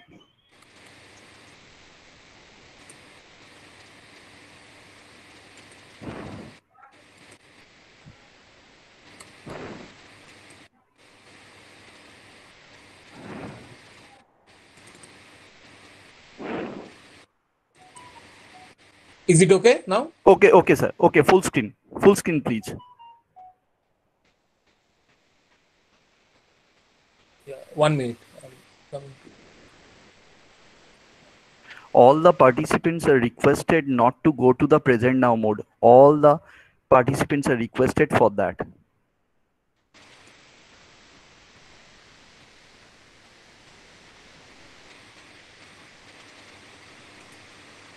Is it okay now? Oh, it's okay, sir. Perfect. Okay. It's perfect. Okay. So if it is reducing the CD4 plus CD8 plus T cells in some patients, then their antibody generating system will be severely compromised. So it is quite possible that the vaccine, even the vaccine is good, it may not work fully. Not everybody may not get the full benefit from the vaccine. So now I'd also like to mention that the dark side of fast tracking the vaccine development. You will see that now everybody is pushing, oh, we need the vaccine, so let's fast track the phase 3 and all this thing. So I'll discuss the actual danger for that. So phase 3 trial, and there is an excellent review published in Nature Review Immunology, the potential danger of suboptimal antibody response. So the phase 3 trial should test the vaccine on a large cohort of for the actual efficacy against infection and the potential adverse effect. So what could be the adverse effect? You will see that now. So the phase 3 trial required that infection among the control group is sufficiently high. The group that got the placebo, they are highly infected, That's the expected result. But still, some are advocating under this condition that for not doing the phase 3 trial elaborately and relying solely on evidence of the neutralizing antibody response. So this could bring actually a dangerous situation. So we should not and must not forget the dark history of vaccine development for respiratory syncytial virus. This is another respiratory virus, human, it infects child. And there are instances that where the vaccinated children got seriously ill, and some even died when actual infection came from the field. So this is not a matter of joke. This is a serious business, and one should do the phase 3 trial with utmost importance and very highly intense manner. So the history of vaccine is bright for the pox, polio, poliovirus, mumps, and rabies virus. But however, it is not so bright for RSV, dengue, Ebola, HIV. Why? Because the antibody-dependent enhancement effect. So this is a dark, real, and documented episode behind the saga of many vaccines. And one should not forget that. So ignoring the requirement of a large-scale double-blind placebo-controlled phase 3 trial, targeted to determine the actual efficacy and potential adverse effect will miss the chance of catching the ADE effect. And what is ADE effect? You will see it now. This could bring a bad consequences to the vaccinated people when they will face actual infection. What is ADE? The ADE effect is called antibody-dependent enhancement. When you are injecting an antigen, so antibody will be made. So for a good vaccine, most of the antibody will be neutralizing antibody. So the neutralizing antibody will bind the virus and immediately inactivate the virus and will not allow the virus to bind the receptor, and everything is stopped here. So no infection. However, in reality, some non-neutralizing antibody will also be made. But if the non-neutralizing antibody is higher proportion, there is always be a ratio. So that's why phase 3 is important, to see all of this in detail, check all of this in detail. So non-neutralizing antibody, if it is high, unfortunately, this will bind the virus. But binding of non-neutralizing antibody to the virus will not kill the virus. But what will happen, this non-neutralizing antibody will bind the antibody receptor, which is the FC receptor, that all of our cell has this receptor. And this antibody in one hand will grab the virus and in another hand will grab the cell. And by this grabbing, it will bring the virus close to the cell. And an infection will be high in presence of non-neutralizing antibody. And not only that, this binding might trigger TLR8, not might, will trigger TLR8. It's shown. This review covers all those work. And pro-inflammatory cytokine that can contribute to the cytokine storm. So a bad vaccine may not be good, may give devastating consequences. So that's why it is important to study thoroughly the phase 3 and look at every aspects of the character of the antibody, what kind of antibody is generating, and whether the people who got the vaccine and are getting seriously ill or not. On a large cohort of study, it should be done when they will face the actual virus. If they are not facing the virus, then this study will be inconclusive. So this is I'm almost in the last part of my talk, that this is the coronavirus vaccine tracker. This is July 3rd. I look. So 125 preclinical candidate. One is actually approved. This is from Canson Bio. This is in China. So for all other, this is phase 2, but they have given limited approval to use for their military. This is only one officially approved vaccine in China. Moderna phase 2. This is the Oxford vaccine. Phase 2 and phase 3 pretty soon will start, and many other company in different phase of the virus of the vaccine trial.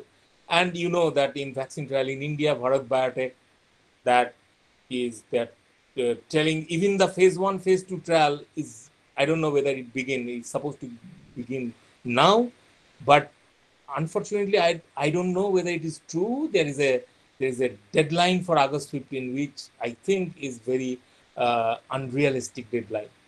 And another company, Zydus, is also in India, is also making a DNA-based virus vaccine. And really, I hope both of them will be successful after a thorough phase 3 study. So I will stop here. It is really a pleasure, and I'll take any question. Thank you. Thank you very much, sir. Thank you very much for your lucid presentation and very informative presentation. Thank you very much, sir. So the next speaker, he is already in. So I will take only a few questions. And I think in Cleveland now it's 1 p.m. 1 a.m. Yes, night. 1 a.m. So oh, that's okay. 1 a.m. Exactly I'm 1 a.m. So I'm not going to bother you anymore. So I'm taking very few questions, and for that,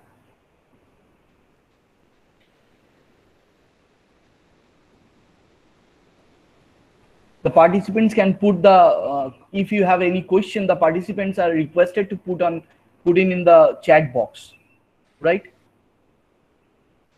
Yeah, chat, or you can tell the question. I don't. Let's open Or the. if anyone, okay, so I'm finding one question. Professor Ratna China from Andrews College, she is asking: is both the neutralizing and non-neutralizing produced by the same B cell? Yes. Then Yes, why the difference in their B cell function actually arises?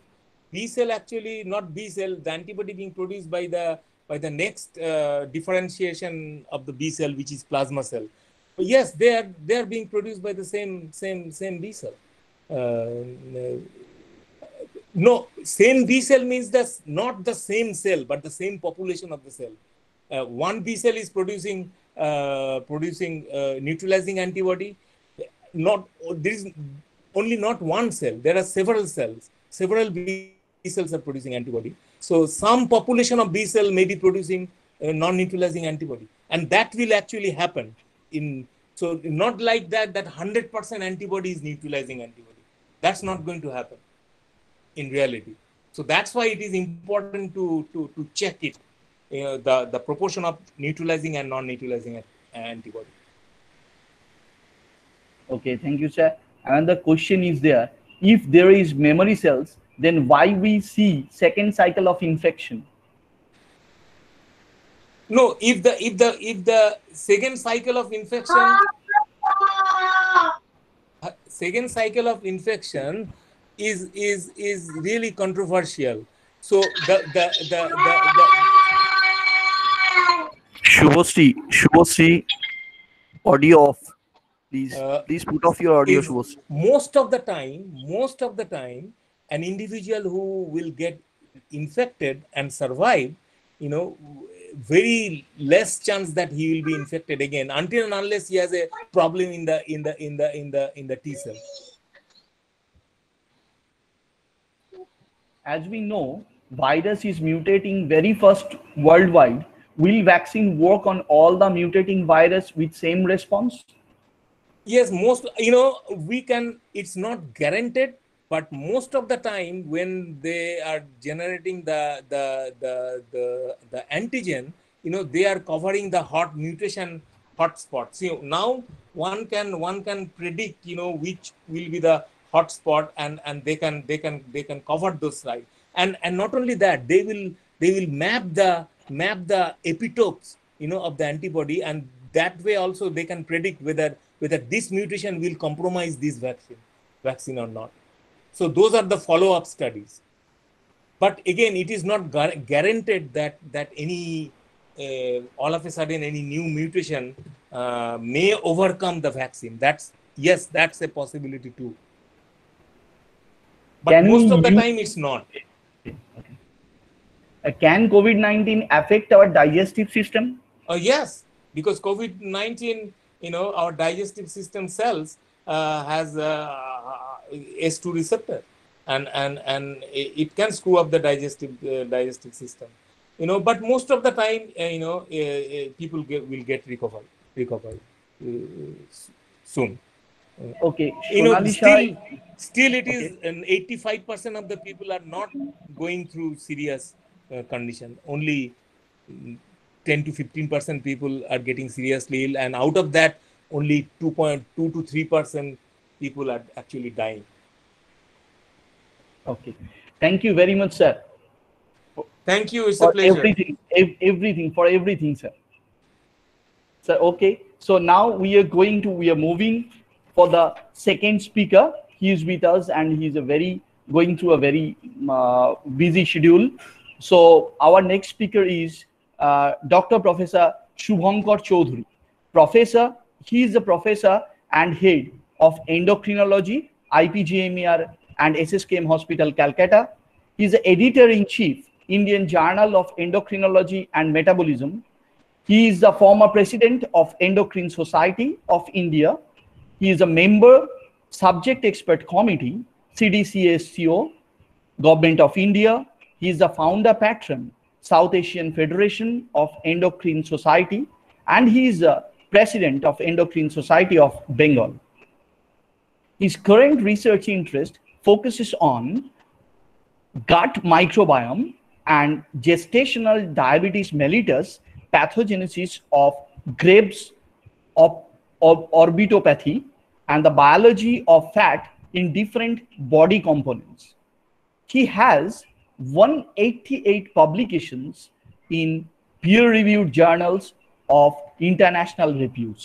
So he needs no such introduction. So it's over to sir. Sir, you can proceed now.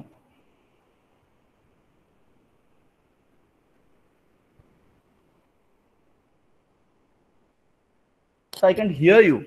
Sir, I can't hear you.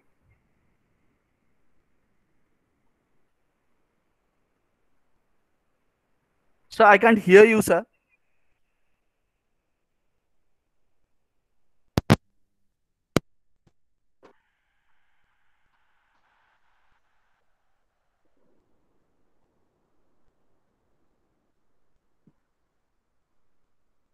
Hello? Hello?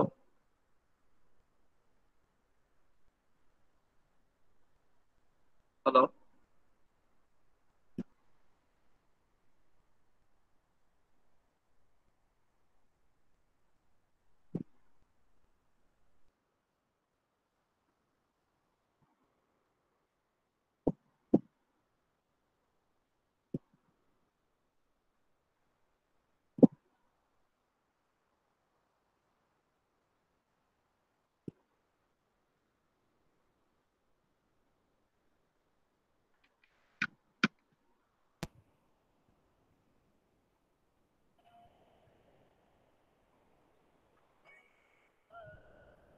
Hello, sir.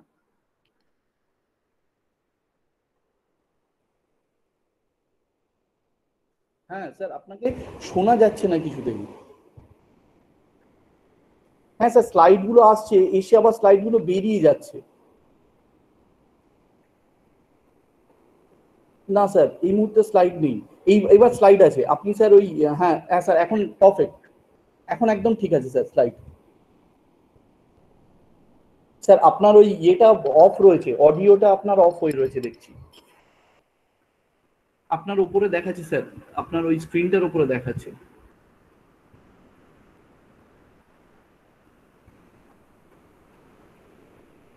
হ্যাঁ এবারে sir ঠিক আছে বোধহয়।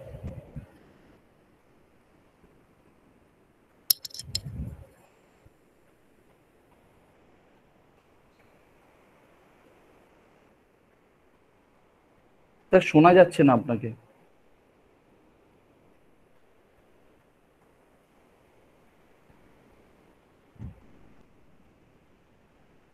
Sir শোনা যাচ্ছে না, কোনো কারণে শোনা যাচ্ছে না আপনাকে স্যার। আর স্ক্রিনটা আপনার কন্টিনিউয়াসলি ফ্ল্যাকচুয়েট করছে, অনেকগুলো স্ক্রিন চলে আসছে। Now it's okay, fine.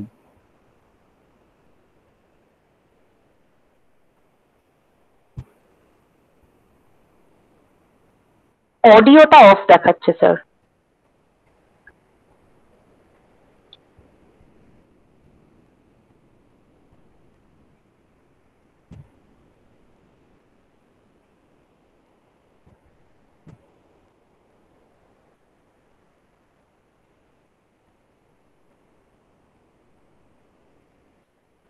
No sir, still now it's not audible.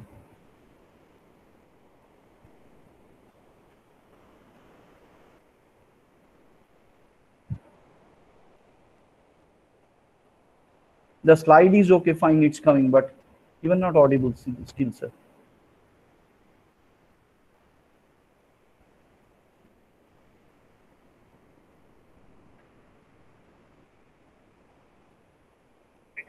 Okay, okay, sir, okay.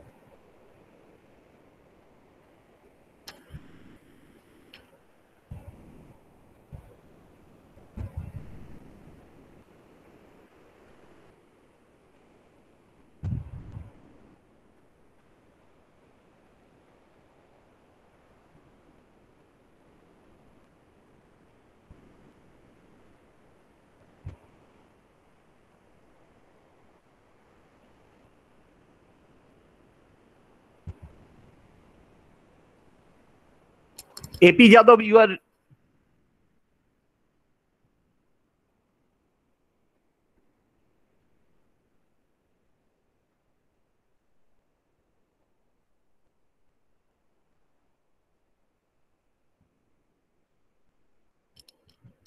Sir.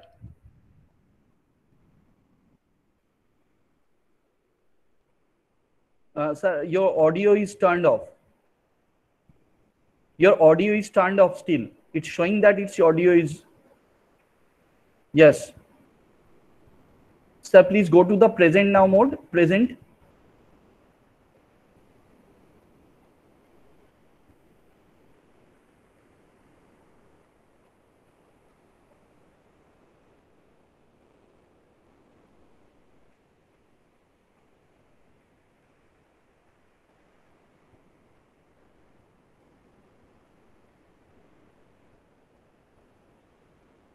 Now go to get. Now it's okay. Okay, sir. It's now audible. It's audible now. Audible, but Yes. now I have Yes. to get my slides. Yeah. Sir, go to the present now mode. Yes. Now the slides visible. Yes. It's visible, And I'm and you are audible as well. perfectly Thank you. and you are perfectly audible. Yeah. Thank you. Okay, sir. Sorry for that delay. Right. So very Mention good note, morning. sir. Very good morning to all of you. And if Dr. Boshanjit Majumdar is still around, it's still morning for him as well. It's past 1 o'clock. Right. So we are passing through difficult days in terms of COVID-19. And I say it's particularly difficult because we have all realized that we cannot keep everything shut indefinitely. The lockdown cannot continue indefinitely. Essential activities has to go on, the economy has to roll. And we're doing that. We have opened up at a time when still we are having more and more new patients being affected by COVID. So we all have to be particularly careful to remain safe, to protect us from this COVID-19. So what I should try and do, and I already lost a little bit of time because of these technical issues. But what I would like to do is maybe present initially a little bit of background in relation to COVID and then about diabetes before I finally wind off. And I must say that my job has been made so much easier by this elaborate discussion on the basics of COVID-19, or rather the SARS CoV-2 virus. And I'm really thankful to Dr. Vibhushan and his team at Microbiology department at Motijheel College for providing me a sort of outsider, a clinician, to be part of this very important international webinar. So this is, of course, an ever-changing chart. So this was 2 days back, and already the numbers are much different. And we know worldwide there are more than 11 million cases of COVID-19, and there are more than almost 5.5 lakh deaths. And we now know we have just recently, 2 days back, beaten Russia to come to the third place in terms of the number of people who have got diagnosed COVID. Of course, USA tops the list. And I'll just quickly sort of take us through the viruses behind the colds and flus, because we know this COVID-19 is actually sort of exaggerated version of a cold or a flu. So we all as adults have 2 to 5 colds in a year. As a child, possibly you have double the number.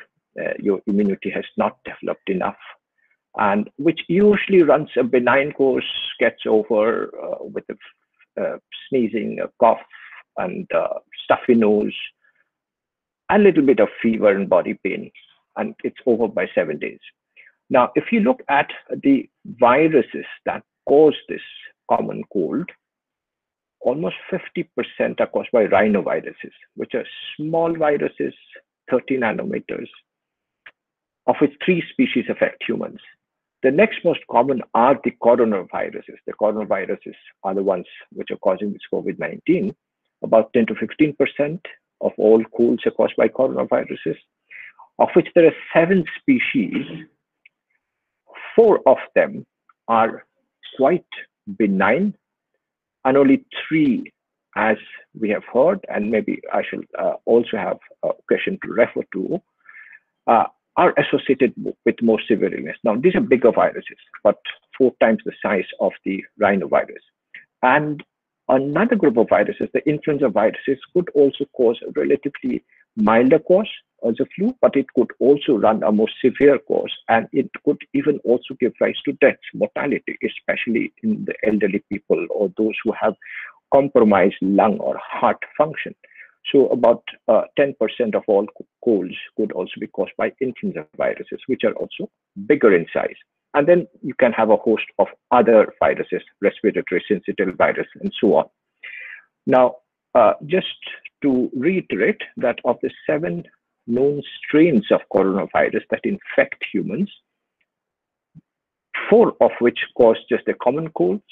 The 3 more severe ones started with SARS CoV in 2005, then we had the MERS CoV in 2012, and then now we have the SARS CoV-2 in 2019, extending to 2020, and we don't see actually quite an end to it yet, which are associated with more severe disease. And it would, of course, take an entire webinar to discuss why is it so. We won't go into the details of that. And quickly, if we try and compare between coronavirus and influenza virus, the incubation period is much longer for coronavirus, about 14 days roughly. And it's important to remember that even in the pre-symptomatic phase, individuals could still spread the infection to others. It spreads, there's something called serial interval. This interval is longer for coronavirus, which means that it spreads slower, but its infectivity is much higher than for influenza. And while for influenza, children are important drivers of the virus transmission, for corona, it's usually the adult population. So there are some small sort of comparison between corona and influenza. And this slide, we don't need to go into the details, only focus on the top. And what we want to try and emphasize is that mortality-wise, it's much less. The novel coronavirus, the mortality is much lower than for the SARS or the MERS virus infections.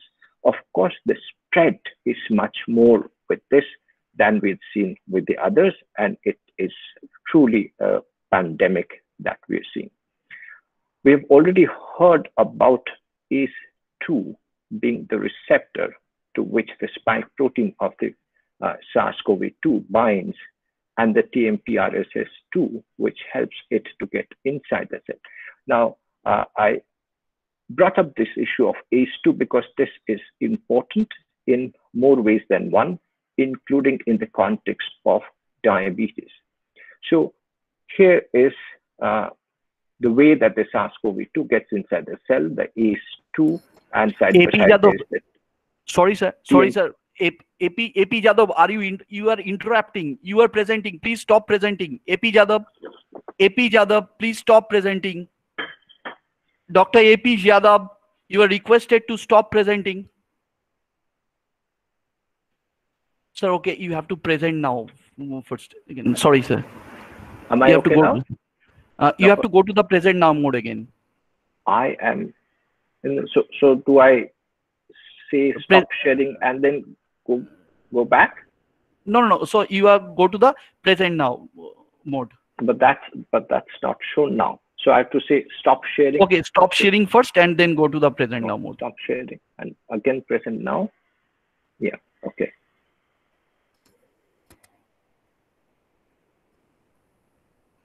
Is it now seen? Yes. Is it okay?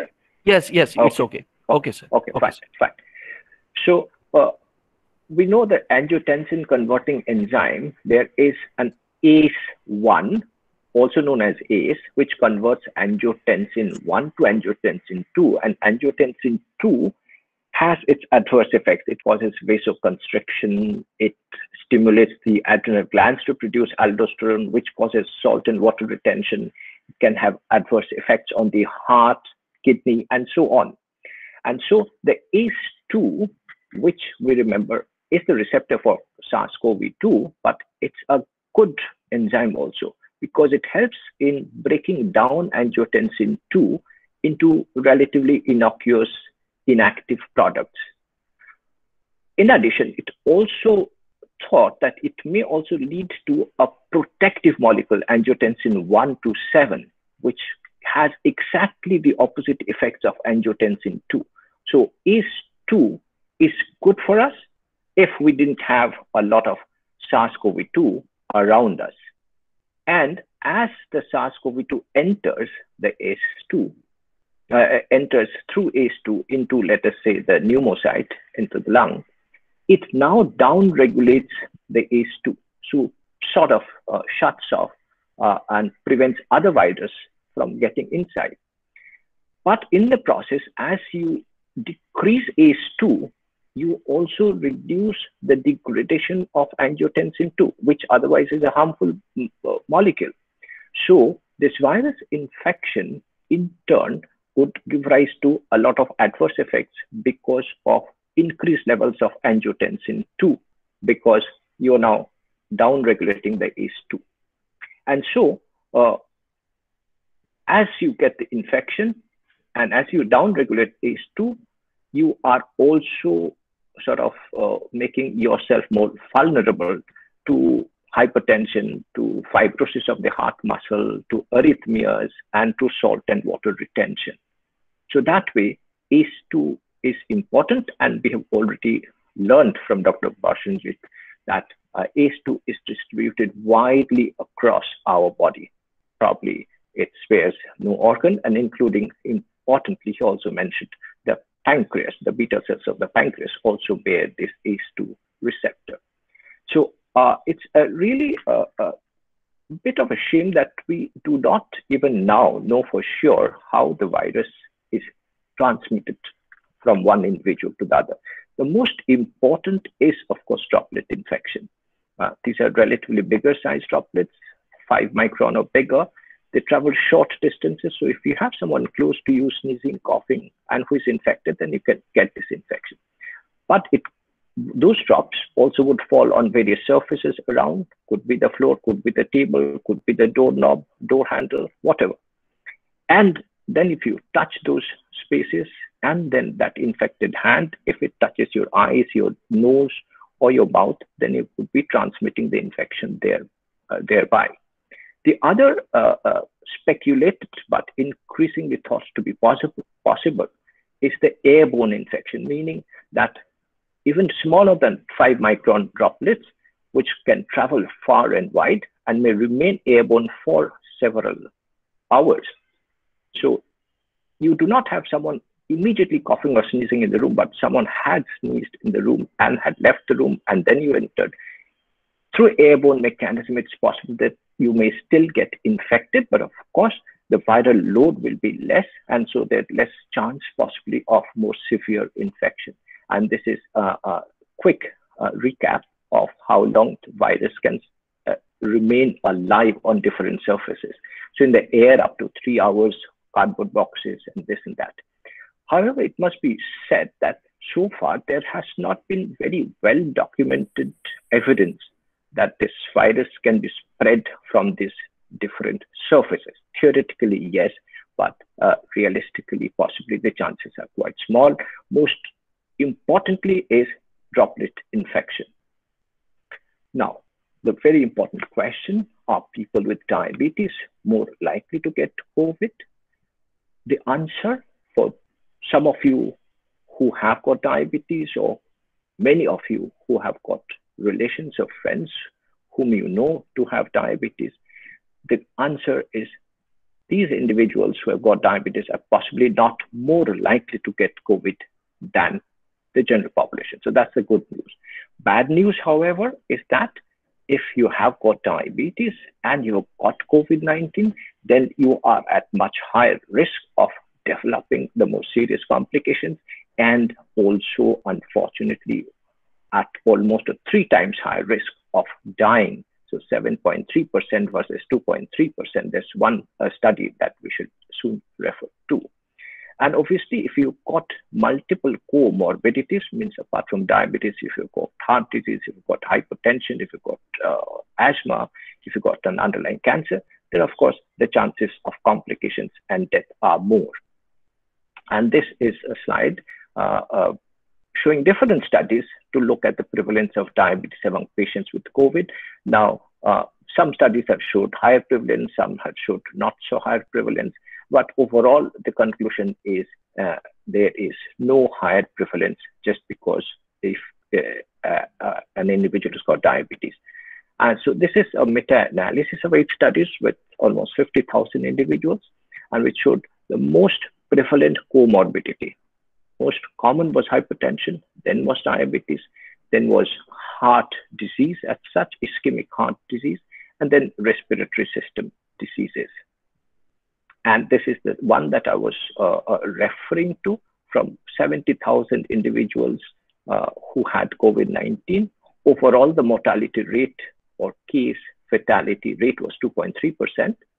If you were above 70 years, then the rate was 8%. If you had cardiovascular disease, it was almost 11%. And if you had diabetes, it's almost 7.3%. And similarly, if you've got hypertension, if you've got chronic respiratory disease, you've got higher case fatality rate. If you look at it the other way, if you look at survivors versus non-survivors of critically ill COVID-19 patients, clearly amongst the survivors, you have a lower prevalence of diabetes. Amongst non-survivors, you have double the prevalence of diabetes. That is, those who did not survive more often had diabetes than those who did survive, right? And so this is another way of again looking at diabetes as an important comorbidity, increasing the risk of death by at least 50%. And if you have multiple comorbidities, then there is sort of additive effect, maybe slightly complex, not simple additive effect of multiple comorbidities in terms of worsening the prognosis. Now we come to a somewhat busy slide, but try and understand why diabetes is associated with higher risks once you have got COVID-19.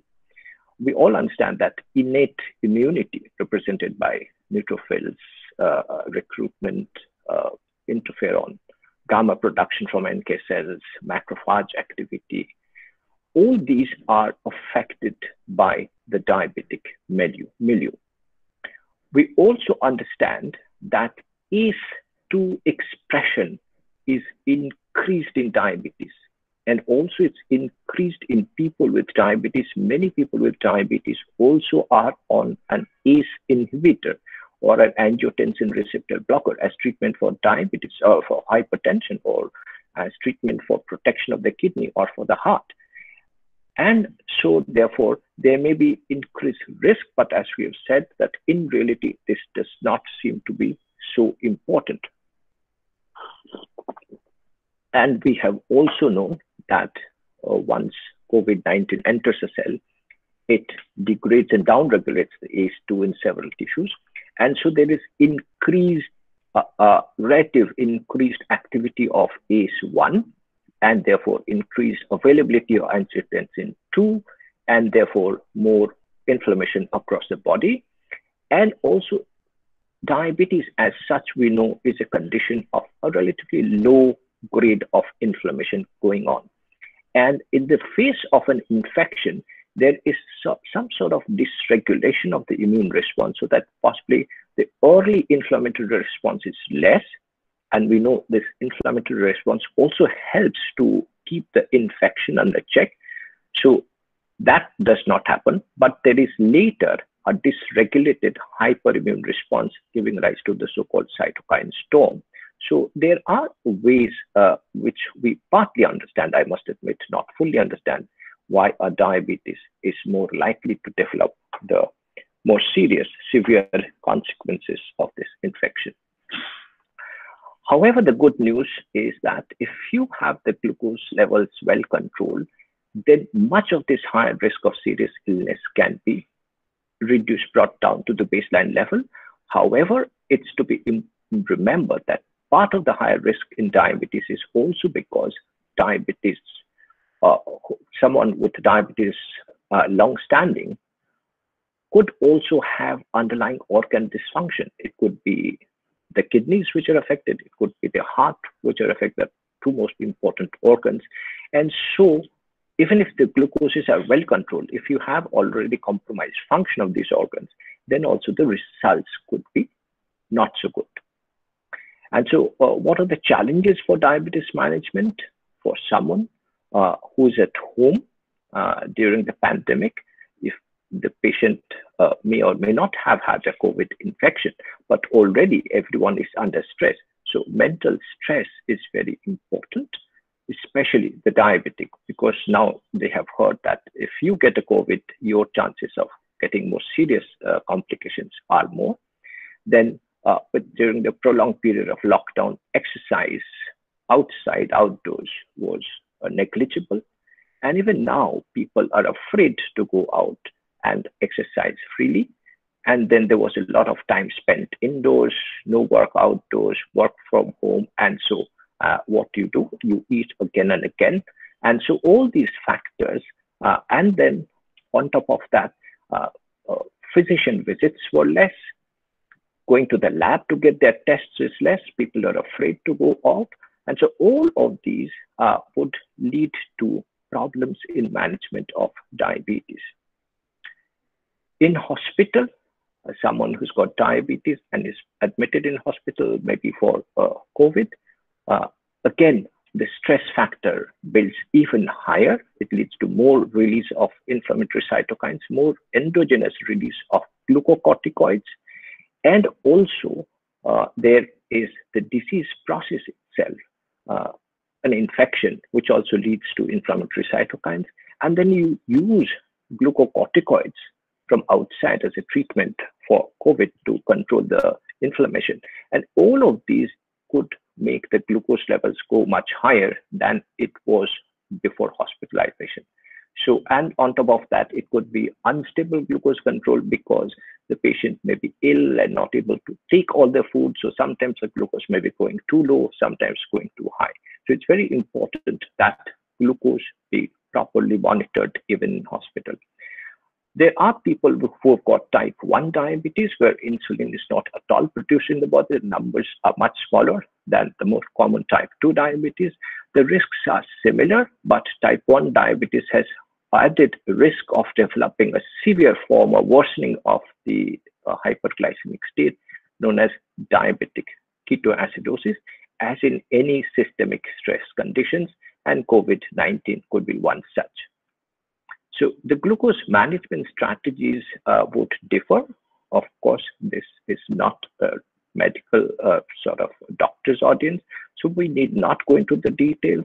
But if you have mild to moderate glucose increase and the COVID infection is mild, then one may continue the usual tablets that someone was controlled on.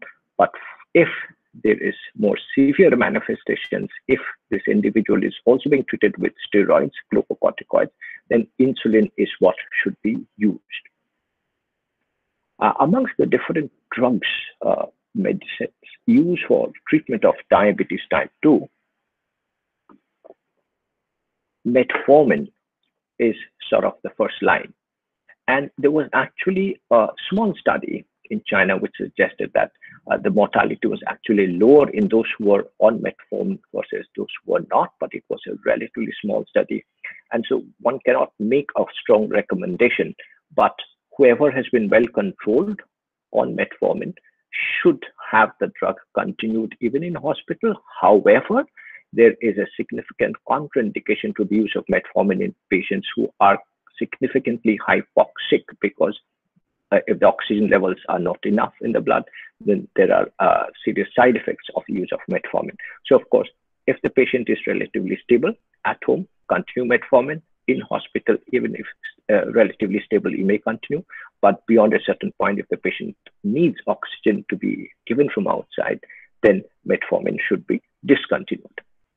Now then, there's a lot of talk about hydroxychloroquine in COVID-19. Now, this was first developed in our country for treatment of malaria. Then it was recognized as having important anti-inflammatory action, and it's now used worldwide for this use for various rheumatic sort of condition as a disease-modifying agent. But over the last 5 years or so, it's also now accepted as a drug to treat type 2 diabetes, to treat high glucose levels in our country at least. So in a way, it's an important molecule to be considered. And also from in vitro data, from in vitro studies, chloroquine or hydroxychloroquine. Just a minute, sir. Sorry to interrupt you, sir. Someone again presenting that. Dr. AP Yadav, please stop presenting. Dr. AP Yadav, please stop presenting. Dr. AP Yadav, you are requested to stop presenting. Dr. AP Yadav, please. You are always disturbing the session. Please don't do this. Sir, please, will you go to the present now mode again? Yeah. Now it's there. So it has been used world over initially for both treatment and prophylaxis of COVID-19 infection. But over the course of time, as one got better data, it came to be controversial. And in fact, in the middle of June, World Health Organization, which was carrying out a large study to look at different possible treatment modalities, stopped the hydroxychloroquine arm because various other studies showed that not only did it fail to show improvement, sometimes it was associated with higher mortality. However, in our country, ICMR, Indian Council for Medical Research, still sort of professes, suggests that it be used in a preventive role for healthcare workers, for paramilitary, police personnel, or surveillance staff, frontline staff on surveillance duty in containment zones, suggesting that the doses that they're using are lower, and the population that are being used on are generally more healthier, not the elderly sick people. So we cannot directly extrapolate the results of studies in sick people to these relatively healthy individuals. And they have got some data to suggest that there was some protection from the development of this infection. Now we come to steroid. Dexamethasone is a steroid glucocorticoid. It has been found to have important role when used appropriately for short duration in the course of COVID-19 to block, to treat, to mitigate the inflammatory response. And the good thing is it's relatively cheap and could be affordable for practically all groups of people, even in our country. And so our government also has approved the use of dexamethasone. But we also do remember that it comes with a whole host of side effects. Though for short periods of use, many of those will not be relevant, but we do remember it's likely to increase the blood glucose levels. We come to this very important issue of the use of ACE inhibitors and angiotensin receptor blockers, which we mentioned is being used by many individuals, including especially those who have got diabetes, and with great benefits. But the concern that has been raised, and initially there was a scare, a panic, and people had stopped using the ACE or ARB because these drugs are associated with increase in the level of ACE2, and therefore would suggest that this would increase the risk of COVID-19 infection. However, subsequent studies have shown that it is not associated with any harm. Actually, those who have been continuing ACE or ARB should continue to get the benefits for which they had been started on this medication. So information for people with diabetes and COVID. Well, most important is should not stop your medication, should monitor the glucose much more regularly at home using your glucometer, because many people are still afraid to step out to go to the labs to get the tests. And so monitoring at home is the sole or the most important mode of monitoring that they can do. And that should continue, and keeping in contact with the physician, maintaining physical exercise even at home in whatever form, and maintaining a healthy diet. Remember, taking plenty of vegetables, citrus foods, all of which can help possibly in warding off COVID-19, and also the standard precautions that anyone else should take. People with diabetes should be even more careful to prevent this infection affecting them. Similarly, if you have any flu-like illness, we should make sure that you are adequately hydrated, meaning take enough fluids, monitor your glucose even more closely, monitor your temperature, and make sure that your glucose levels are controlled, and adjust the doses of various drugs in consultation with your physician. Similarly, the general precautionary measures like hand washing and avoiding close contact with anyone are to be followed even more so for people with diabetes. And then about the wearing of masks, now possibly wearing of masks is indicated practically for everyone once you are in a public space. And that is also advised by our government, the Ministry of Health and Family Welfare. Guidelines for the use of masks we do not want to go into, but we do understand that the different types of masks available, the cloth mask, and we have now got various designer cloth masks available. They are relatively loose fitting. Now, these are important for individuals who have got an infection, for preventing the spread of infection. But in order to protect yourself from getting infected from others, this is less important. More important would be a surgical mask, but even better would be an N95 mask. Now, finally, before we wind off, we do remember, again, Dr. Majumdar had referred to this, that because ACE2 receptors are present on beta cells of the pancreas, even they can be affected. It was well demonstrated in the SARS infection earlier on, but even now with the SARS CoV-2, there is possibility of new development of diabetes. Not only that does diabetes had an adverse effect on COVID-19 prognosis, but COVID-19 itself could give rise to new onset of diabetes. So blood glucose check is must for everyone who's admitted with COVID-19. And also we do understand that those who have got diabetes may have worsening of the glucose control during this infection. So finally, the message is, well, those with diabetes do not have increased risk of the infection, but if they have this infection, they have much higher risk of developing complications and also of dying. If the glucose is well controlled, the risk of this serious illness could be decreased somewhat. And one has to make sure that there is enough fluids, enough glucose control, enough monitoring. And with these, I think most people will sail through this quite well, because we do talk of higher mortality, but even that, you remember that more than 90% will come out well after this infection. So thank you very much once again for providing me this opportunity. If there is any time, I would be happy to answer any questions.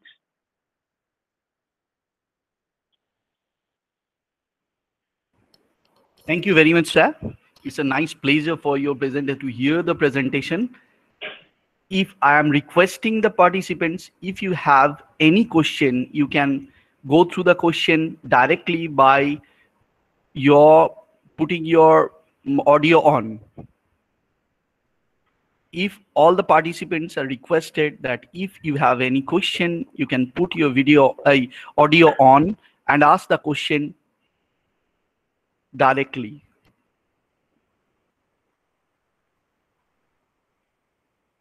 Right, maybe. Is there any question, participants, you were requested?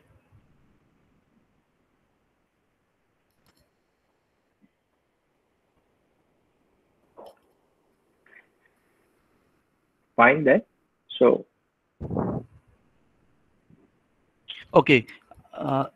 I think there is no such question. Everyone is right, good. is flooded Yeah. the feedback form and all these things. Okay. Yeah. There is a question, sir. Why are diabetic patients not likely to get COVID-19? It's not that they are not likely to get. I think it's a reverse question. This is not the true thing. Actually, they are much more comorbid situation. Yeah, as I said, that it's not they are not likely, but they are possibly as likely as anyone else. But this may be the nth time that I want to repeat that. But if they get it, they are more likely to develop the complications, the more serious complications of this illness. Thank you, sir. Excuse me, sir. I have a question. Yeah. Can I ask, sir? Yeah, you can ask. You can. If you have the time. Go through. Yeah. Is there any study going on in our country to maintain a database of diabetic patients to see the effect of COVID-19 on diabetic patients? Well, we have tried, but I don't think we have a very good database being maintained in our country at this point of time. No. The answer is there no, any plan not to mind.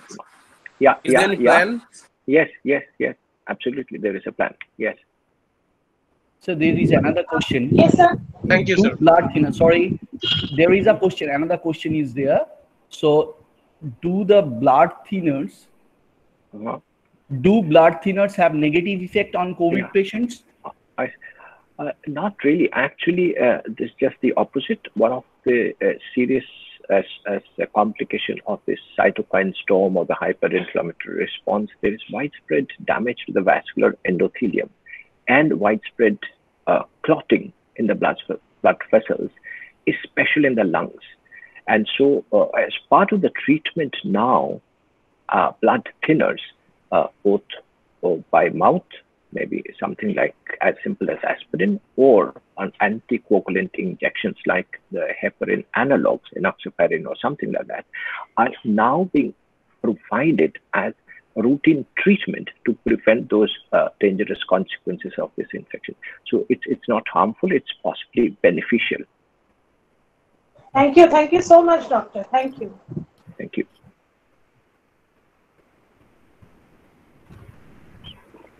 Hello. Yes. Hello. Yeah. Yes. I am audible. Yeah. Go through. Dr. Chaudhary, as you are a renowned endocrinologist and this is a very much informative session, I would like to just ask one question about, not about directly about diabetes, but is there any possibility that a person with a very prolonged hypothyroidism is very much, predisposed or predisposed to COVID-19 like this? Is there anything? Right. I don't think we have any definite evidence to that regard, but because hypothyroidism is generally easily treated, so you may have been having the disease for a long time, but if you are being adequately treated for it, so by which means currently on treatment, your thyroid reports are normal, then definitely you do not have any higher risk. But if you are untreated and for a prolonged period of time, what happens? We do not have our scientific evidence to answer your question. Okay. Thank you very much, doctor.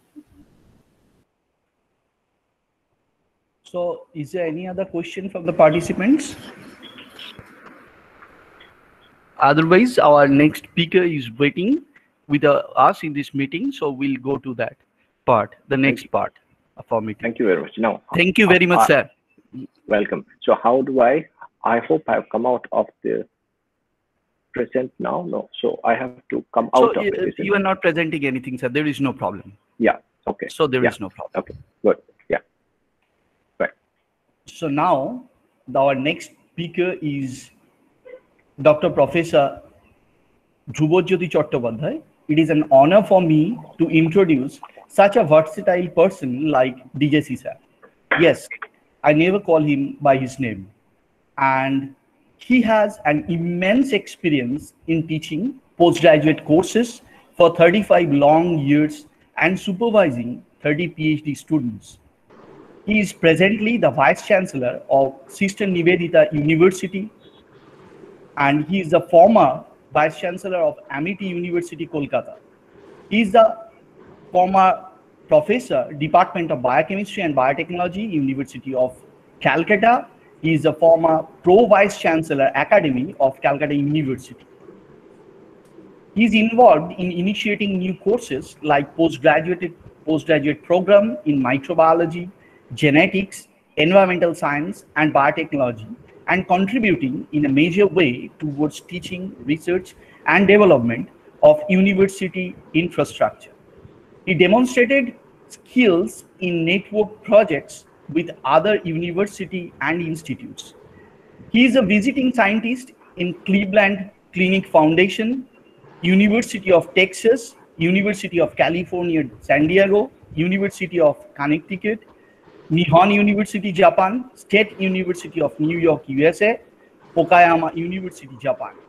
He is the ex-president of West Bengal Academy of Science and Technology and Society of Biological Chemists in India. He is a fellow of National Academy of Science, West Bengal Academy of Science and Technology, and the Indian Academy of Science. His research focus is on regulation of gene expression of negative stranded RNA virus, the structure function studies of different regulatory proteins, oxidative damage of different macromolecules in the cell and its mechanism, enzyme biotechnology, cell migration and signaling, nanobiotechnology. He has the 125 publications in peer-reviewed international journals and 5 review articles and 6 book chapters. He has 2 patents in his credentials. So today we will hear from such a brilliant scientist, extraordinary academician, and enormously efficient administrator. Over to you, sir. Thank you. Thank you for the introduction. Let me first congratulate the college and also the Vice Chancellor under which this particular college is associated with State University, West Bengal State University. I must thank Bashwat Chaudhary, Professor Bashwat Chaudhary, the principal, and all the faculty members of the Department of Microbiology from the college, and also all the participants who are till now waiting for this, for my seminar. It is indeed a great pleasure for me to actually hear just now to a person who is actually treating my diabetes for the last 12 and because of him I could keep it in my control. So thank you, Professor Chaudhary, for giving me all the directives to how to proceed. And your presentation actually has got so many different aspects of understanding. It's very nice. Borshunjit also almost like my student, and almost every time he is writing anything, I used to get it, and it is so nicely expressed by him about the total COVID thing and documented by him. Actually, many of the presentations I have done in so many webinars, I used Borshunjit's information as one of my resources. Now today, you know that I just want to try to move out from the regulars because almost everything has been discussed.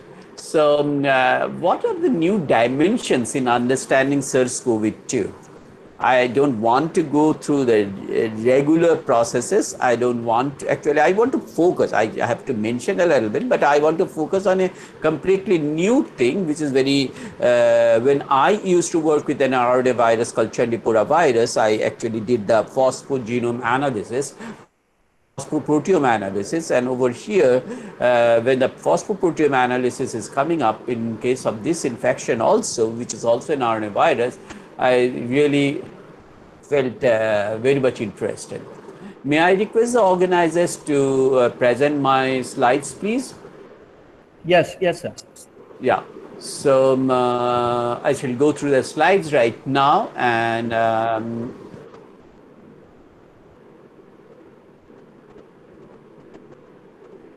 Is it okay, sir?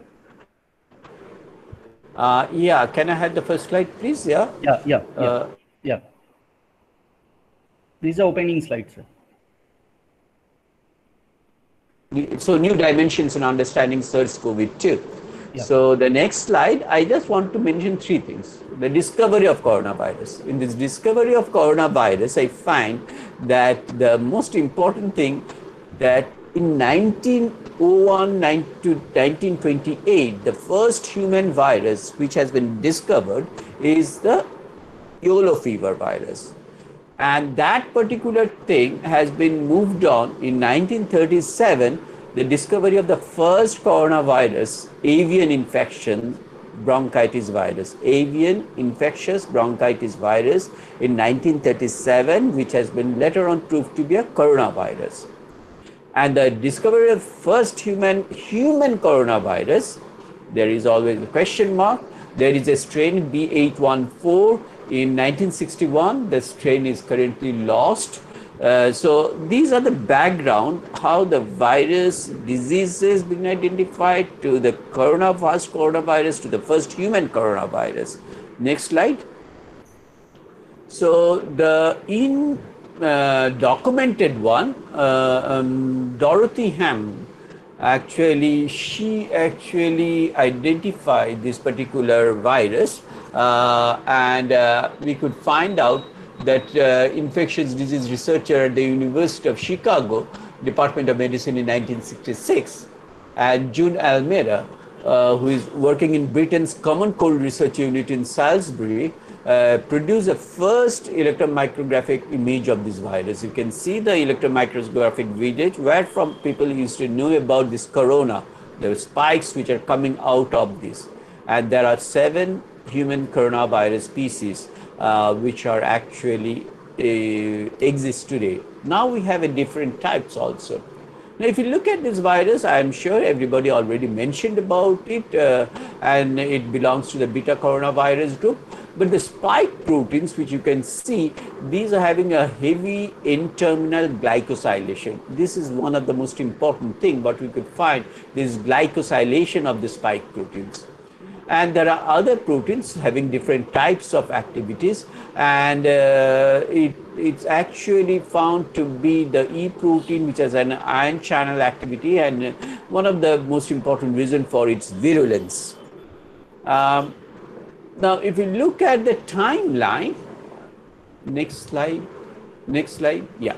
This is the timeline of the emergence of the human coronavirus, and I mentioned to you that if you go through it, then after this 229E, which actually diverged, and then we can see that the human coronavirus HKU1 in 1950s.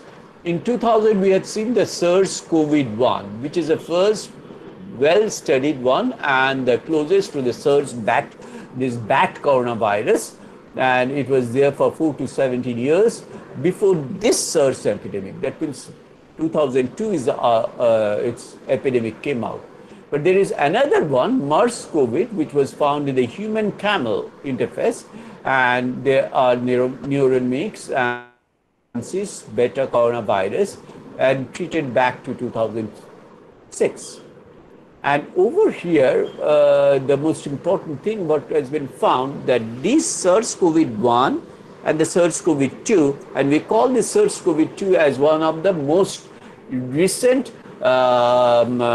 identified virus particle. And the SARS-CoV, in both the cases, ACE2 is a receptor, but in case of the N protein, it's an interferon gamma inhibitor, but in case of the SARS-CoV-2, it's not known. The R0 value for SARS-CoV-2 is very high, 1.4 to 2.5.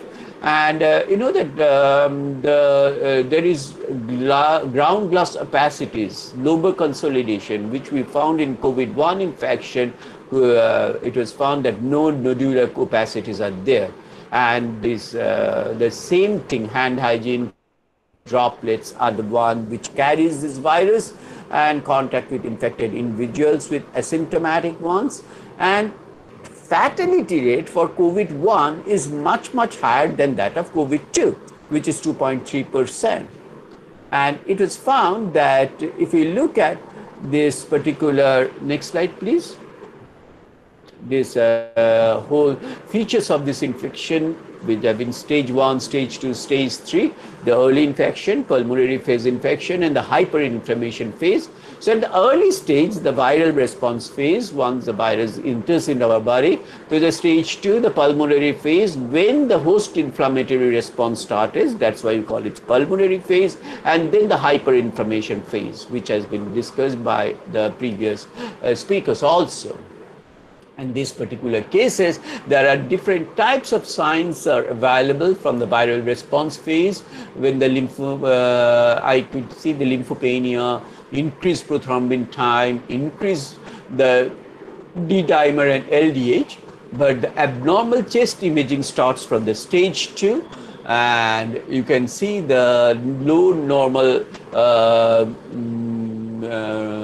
things in this particular case, and this ARDS, these acute respiratory syndromes, are actually associated with cardiac failures, is taking place in the hyperinflammatory phase, where the elevated inflammatory markers like CRP, LDH, IL-6, D-dimer, ferritin, troponin, all things are actually being elevated and used as a biomarkers.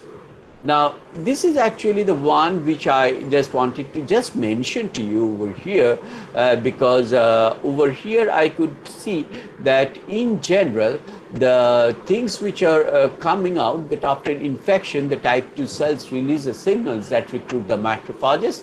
The macrophages release the cytokines for the vasodilation, which allows more fluid comes to the site of injury. Fluid accumulation starts the alveoli. The fluid dilutes the surfactant, and which are the onset of the alveolar collapse. The neutrophils are then recruited. We heard from Professor Chaudhary also. And the type 1, type 2 cells are destroyed, leading to collapse of the alveoli and causing the respiratory distress syndrome in the third phase, and thereby we can get the SARS, that the systematic inflammatory response syndrome, if inflammation becomes severe. Next slide. Next slide. Next. So this part I have just explained, and then you can see that what is going on over there here, and thereby what we can go for the whole thing. So in general, what we can see that the life cycle of the next slide, life cycle of the SARS COVID virus. I don't want to spend much more time over here. Next slide. Next slide. Yeah. So over here, I could actually just wanted to demonstrate that the SARS CoV-2 infection can spread faster. Now, why it spread faster? The spike protein of SARS CoV-2, it is actually the most important thing to be considered, and it carries an activation sequence of the so-called S1, S2 cleavage site, which is similar to those observed in highly pathogenic human avian influenza, but which has so far not been found in viruses closely related with COVID-2. And this S1, S2 fusion sites of the SARS-CoV-2 spike is cleaved by the cellular protease furin, and that this cleavage event is essential for the infection of lung cells. It is also important for the fusion of infected cells with non-infected cells, which might allow the virus to spread in the body without leaving the host cell. So you can see the furin, and the second one is a TMPRS22. And over here, you can see that this SARS-CoV-2 infection can spread faster. First, it's already infected cells. The enzyme furin cuts the spike protein. The spike protein then mediates viral attachment to a new host cell. In order to efficiently enter the cell, the spike protein still needs to be activated by the enzyme PRSS2. Next slide. Next slide. So this, no, just the slide before. Yes. So this particular activation of TMPRSS2 is only possible if the spike protein has previously been cleaved by furin. So these two proteins are very important. So any way, if the furin or this TMPRSS2 can be actually blocked, it will not allow. So furin is present in various human organs, liver, lung, small intestine, and the fact that the enzyme resides in all these human tissues means that the virus can potentially attack the several organs at once. Next slide. This is actually the chronology of events during the SARS CoV-2 infection. I shall not go through already. Barshanjit actually discussed about it. The only thing is that this, the one actually mentioned also by Professor Chakraborty, that the neighboring epithelial cells and the endothelial cells and the alveolar macrophages triggers the generation of pro-inflammatory cytokines and chemokines, including the IL-6, IP-10, macrophage inflammatory protein, MIP-1 beta, MCP-1. These proteins attract the monocytes, macrophages, and T cells to the site of infection, promoting further inflammation. And with the addition of interferon gamma produced by T cells and establishing a pro-inflammatory feedback loop. And that's why what we could see that these particular things are going to be very, very important with respect to the infection process. Next slide. In this chronology of the events, you can see in these slides, I just wanted to mention about the immune response. The defective immune response, this may lead to the further accumulation of immune cells in the lungs, causing overproduction of pro-inflammatory cytokines. And this damages the lung infrastructure. The resulting cytokine storm is the one in the third phase, which is actually dangerous and is the cause of the death of this. So generally, we can say that in a healthy immune response, the initial inflammation attracts virus-specific T cells to the site of infection, where they can eliminate the infected cells before the virus spreads. Now, neutralizing antibodies in these individuals can block the viral infection, and alveolar macrophages. It recognizes and neutralizes viruses and apoptotic cells and cleared them by phagocytosis. Altogether, this process led to clearance of the virus and minimal lung damage, resulting in recovery. Now, if this happens before a certain level, the patient remains asymptomatic, but the patient goes to the clinical stage 2, that is the pulmonary stage. They started the symptoms and other things also, but there are asymptomatic patients which may have the different levels of viral load depending on their immune system and many other things. Now, if you look at the potential therapeutic against SARS CoV-2, there are a lot of things that people are right now claiming. Pro-inflammatory cytokines by using the mechanical filtration, we can have the protease inhibitors, or we can have the virus-specific effector CD8 plus T cells resulting from vaccination. So all these things are being added, but to me, we have to come out with some antiviral molecules, and which is very important what we could study during all the different types of viral infection. Next slide, please.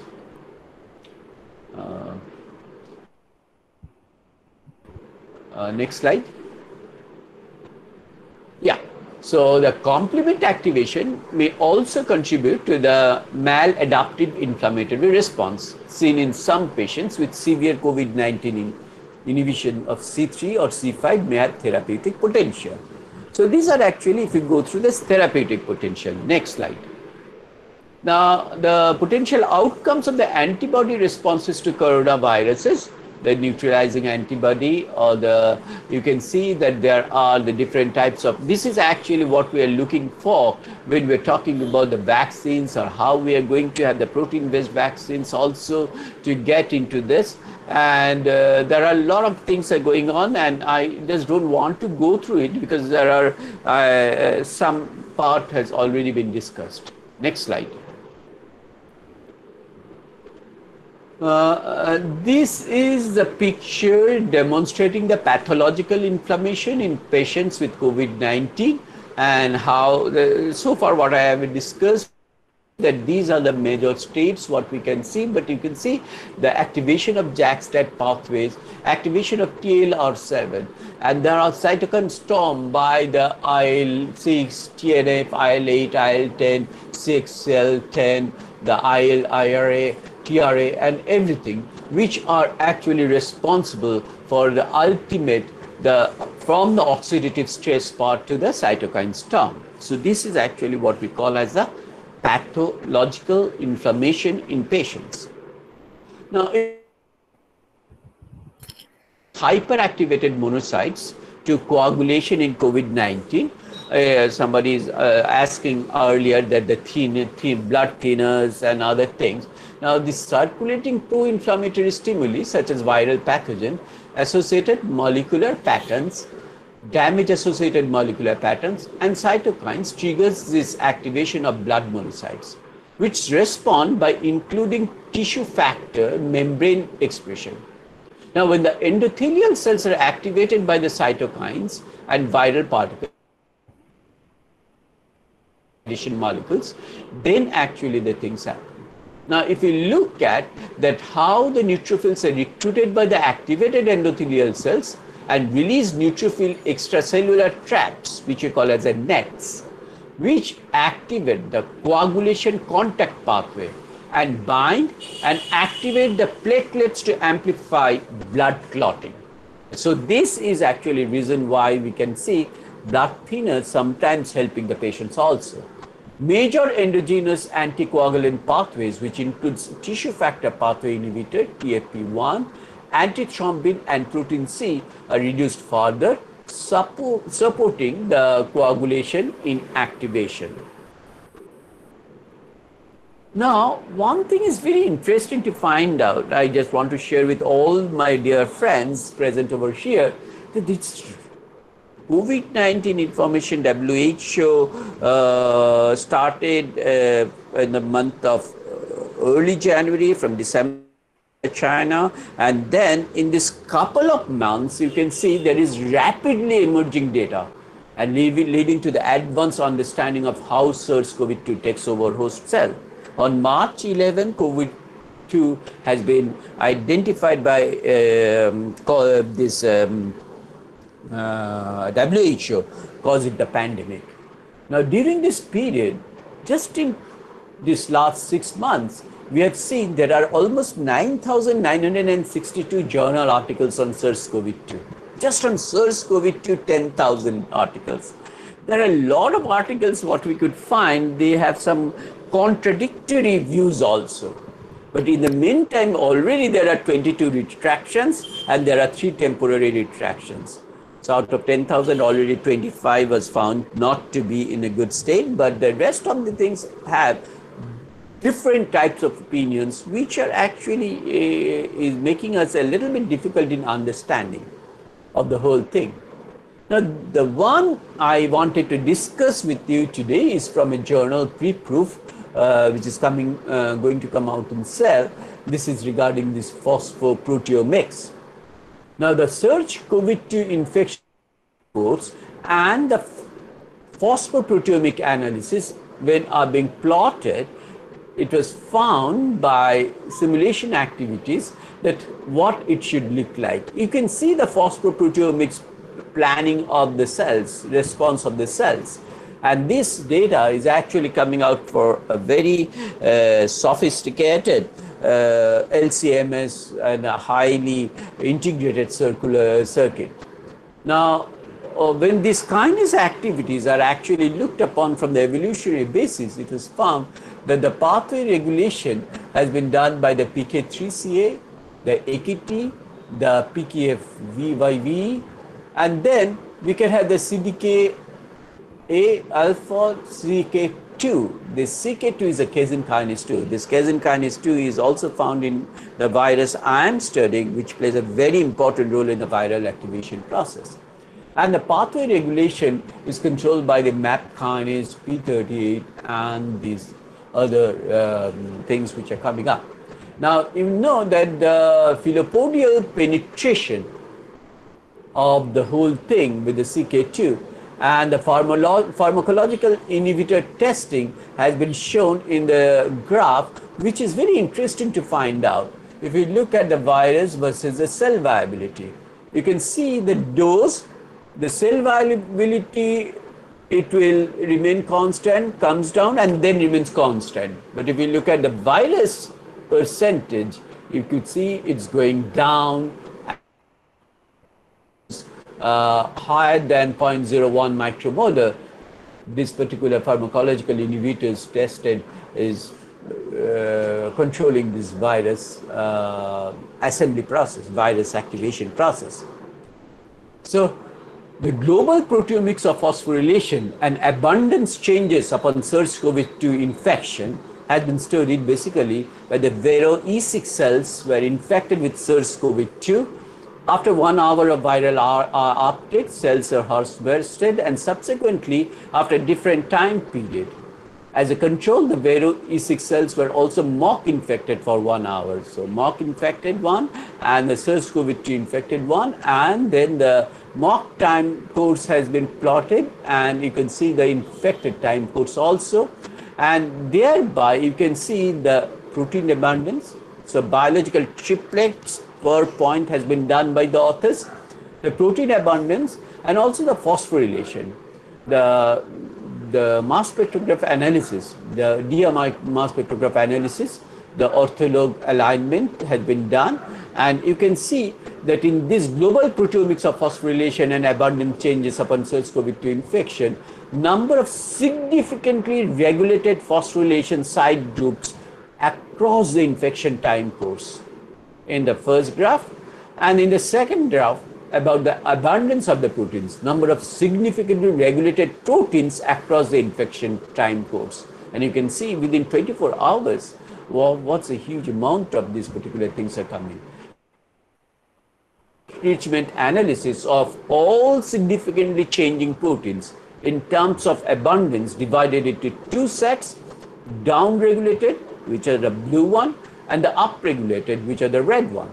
And in this way, you can see that geo-enrichments are found that the down-regulated are the platelet degranulation, collagen-containing extracellular matrix, platelet-dense granulomin, hyaluronan metabolic process, whereas the RNA polymerase holoenzyme, it actually gets upregulated. But on the other hand, there are a lot of translation factors was found to be inactivated.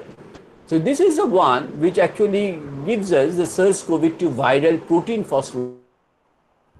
Here I mentioned about the M protein, N protein, NEP protein, NSP14, NSP3, NSP9. These are non-structural proteins, 14, 3, 9, the all 19B, and the S protein. So if you look at the S protein, the spike protein also, there are several points, the localization of phosphorylation sites across the viral protein sequences. The stem height indicates the predicted deleteriousness of alanine substitution.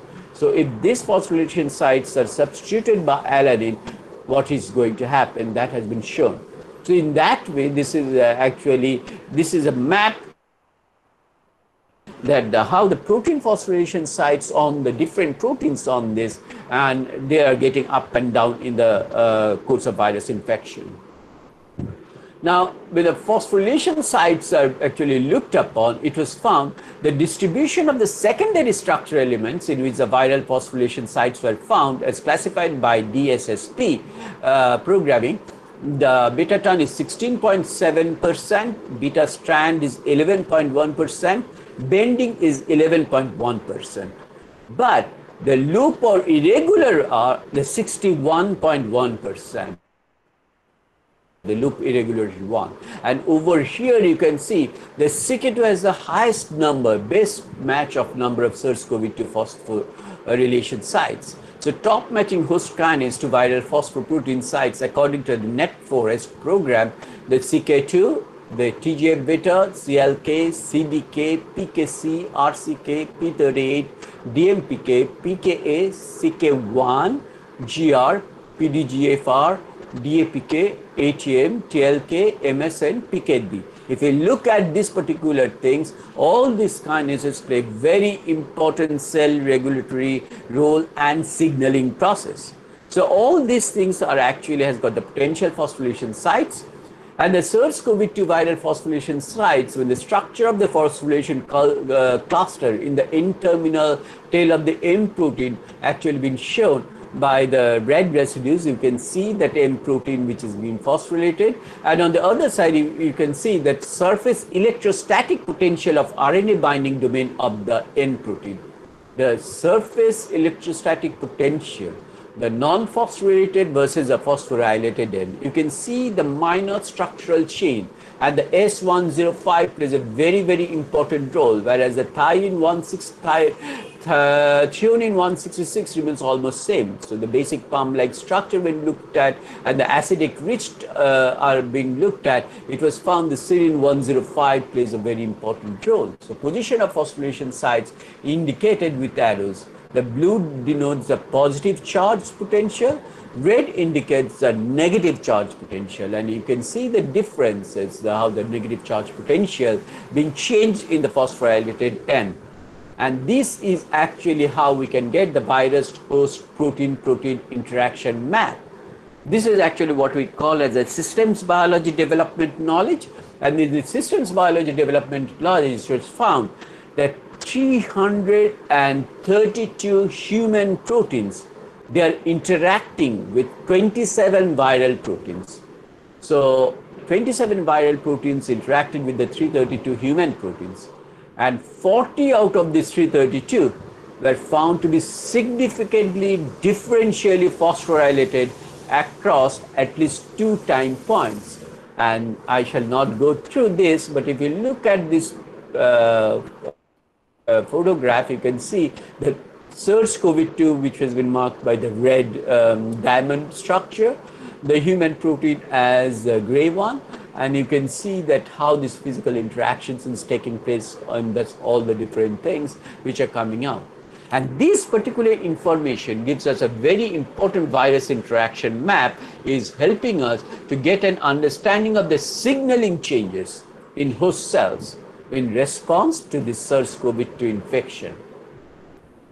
Now, we looked at the clusters of significantly changing phosphorylation sites across the time course of infection with non-redundant enriched reactome pathway, in terms shown for each cluster. The horizontal red lines below each pathway term correspond to phosphorylated proteins belonging to the pathway, and the black bordered rectangle is indicative of a significantly enriched term. So this is how actually we can look at the whole thing, and you can see that different things, the HIV infection also can, how it changes the cell cycle to the DNA replication to the apoptosis, all of these are actually mapped together. Now, in these particular cases, the signaling changes in host cells in response to SARS-CoV-2 infection, which are going to help the systems biology approach, the kinases depicting the strong change in activity upon infection. So once this particular protein gets phosphorylated, it actually do a lot of different things in the during the infection. And the schematic representation of the interaction between host kinase and the SARS-CoV-2 viral proteins have been shown in this picture, where you can see the large numbers, the SARS-CoV-2 protein, how they're interacting with the physically interacting with human kinases, as well as it will show the human phosphorylation sites. Now, these signaling changes in response to SARS-CoV-2 can also be looked upon as a correlation of kinase activity. Next slide. Correlation of kinase activity profiles of each time point with other biological conditions. So if we can actually, this is actually known as a Pearson correlation. So in the bioinformatics studies, we used to do that. And that itself gives an idea about the kinase activity profiles. Now, the overall phosphorylation change of a protein complex can be looked upon. If you look at the different very interesting protein from the spliceosomes to the HCF to the MLL2 to the perviolate to SMART, all these particular things, and this is a level of complex phosphorylation has been shown also in the site, and you can see that how it's being distributed. So this is actually the overall phosphorylation change of a protein complex. Now when we looked at this overall phosphorylation change, the regulated phosphorylation sites and SARS CoV-2 interaction partners involved in cytoskeletal interaction. In my last lecture, I think it's in the Jain College, I mentioned about the cytoskeletal reorganization. That's in 1st of July. But the answers are not available to me at that time. Then I looked at these cytoskeletal reorganizations are actually regulated phosphorylation sites, interaction partners are being identified also. So if you look at the Rho and the ROC signaling with the kinase activity, you can see the ROC1, that's STMN1S25, the VIM-S39 or the VIM-S56. So more or less all over you can see the serine phosphorylation plays very important role. And in case of the casein kinase 2 signaling, you can see the cDNNA, the HDX, then HMGA, the MyH9S. So all this Rho9 with the NSP7 in the CSKN2B, CSKN2A2 and the CK2 with the N, you can see the two groups, and that actually ultimately giving rise to STMN1, VIM, HDAC, MGA1. All these are actually which helps in the cytoskeletal reorganization. And it's amazing that in such a short time, it is possible to identify the different kinase activities which are actually responsible for the cytoskeletal reorganization. It's only for the very strong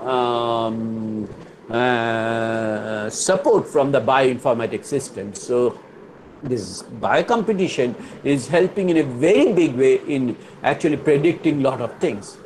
Now, when we looked at the co-localization of this cytokine, this casein kinase 2 and the viral proteins as actin protrusions, it was found the M protein localization along and to the tip of filopodia, the tip of the filopodia you can see. Then we can see the co-localization between the casein kinase 2 and N protein throughout infected cells in the CACO2 cells. The SARS CoV-2 budding from the Veru E6 cell, filopodia, this one actually been represented in the other, and in the tame you can see how it's absolutely looking at the SARS CoV-2 is coming out of the Veru E6 cell filopodia, and that's how the cytoskeletal regulation takes place, and you can see that how the tip of filopodia plays an important role. And this is the first time it's been demonstrated, this one.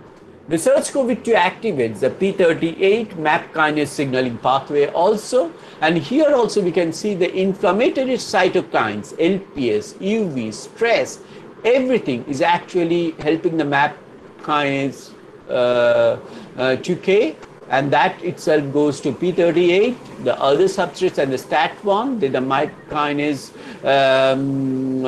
you can see that ultimately it goes to the HSPB1, NELFE, ATF1, CREB, and the CREB responsive expressions actually causes this IL-2, IL-6, IL-10 to give this whole cycle inflammatory cytokines production.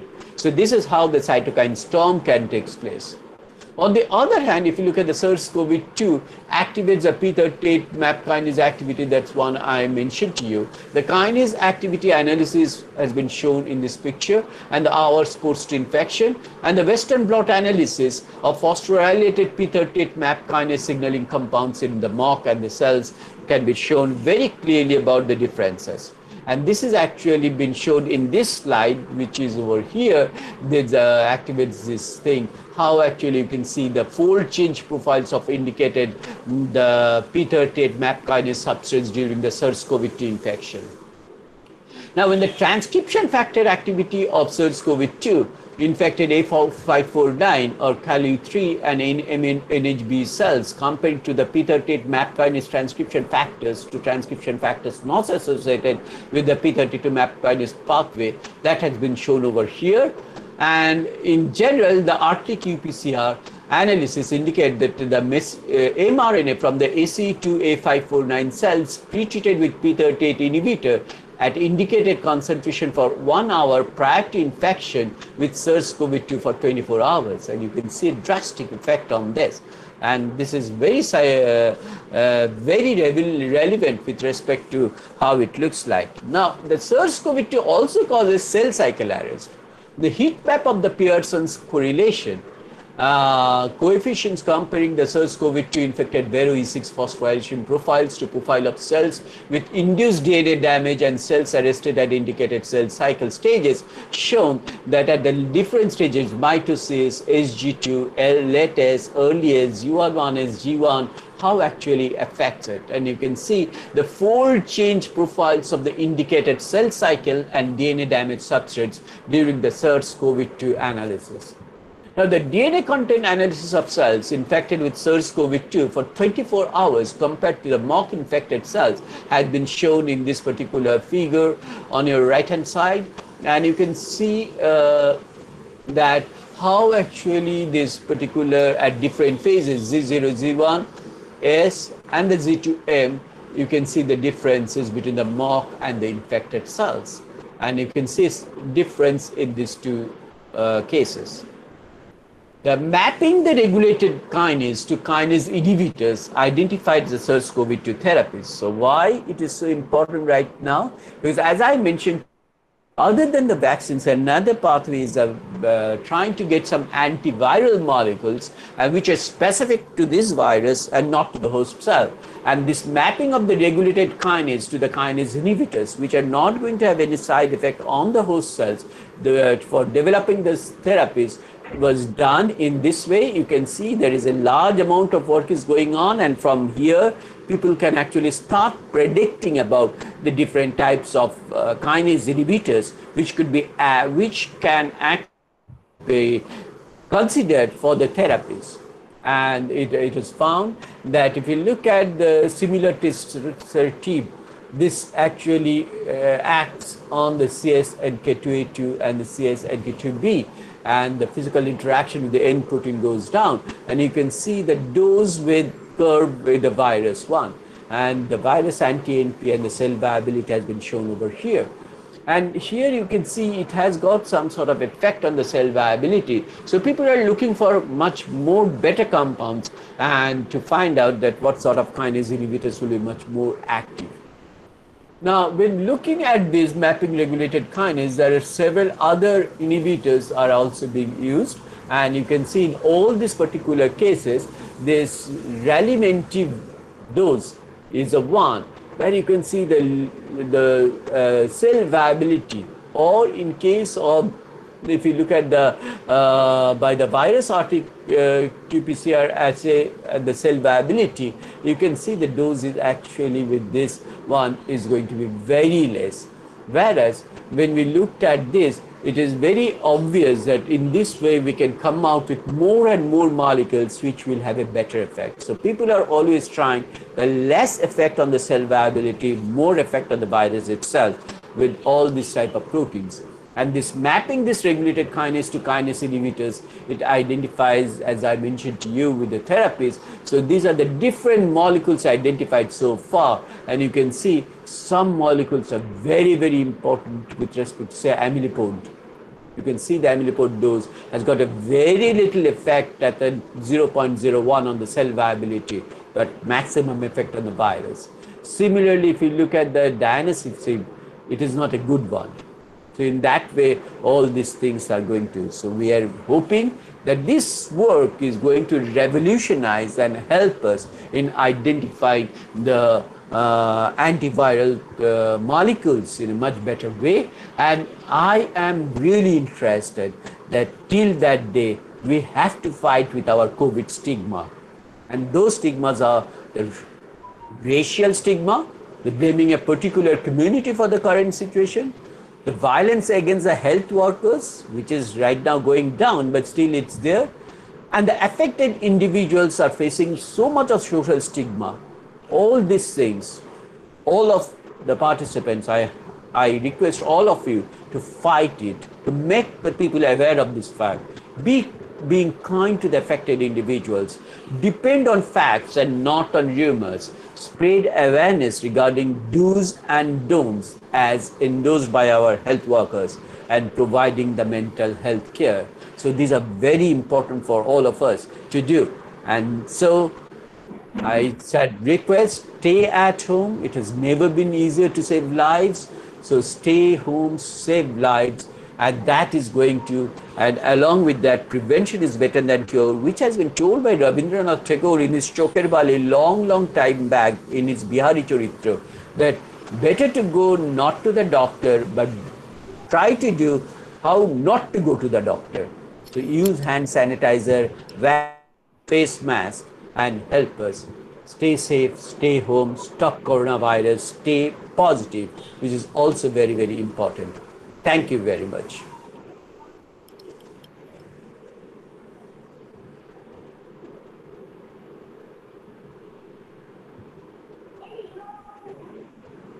Thank you very much. Thank you, sir. Thank you, sir. I'm requesting the participants, if you have any question, queries, you can directly ask to sir. Sir is here. So put your microphone on and you can ask the question.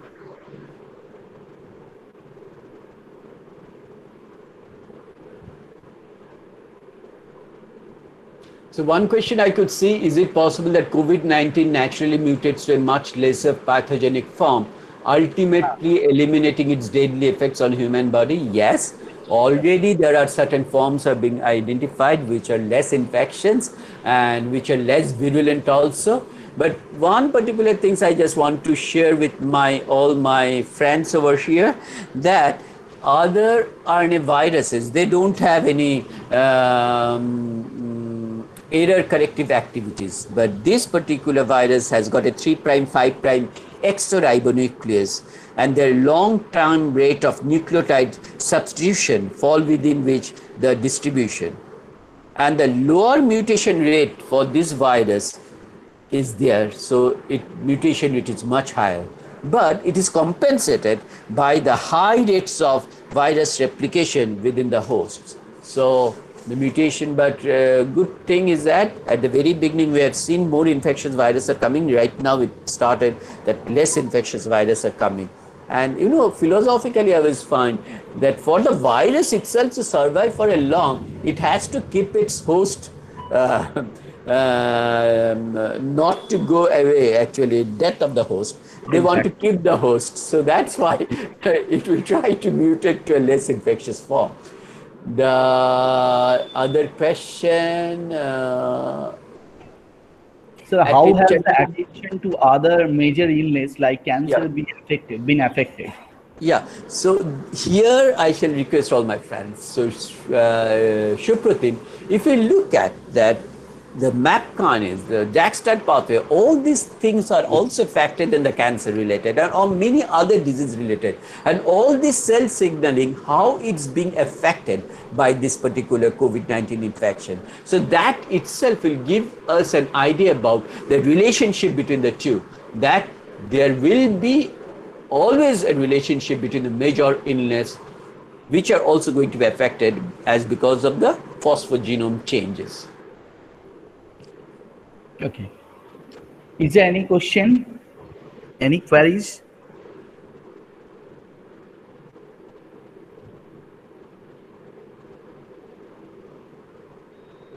So I think there is no questions and people are tired of having 3 lectures one after another. But I try to actually give you some information which is excites me. Sir, it is always fascinating to hear from you from these things on this particular thing. So anyone, there is no question, sir. So thank you very much. Thank you, sir. Thank you very much, sir, for everything. Okay. Thanks to the organizers, thanks to the people who are listening. So we are concluding this session.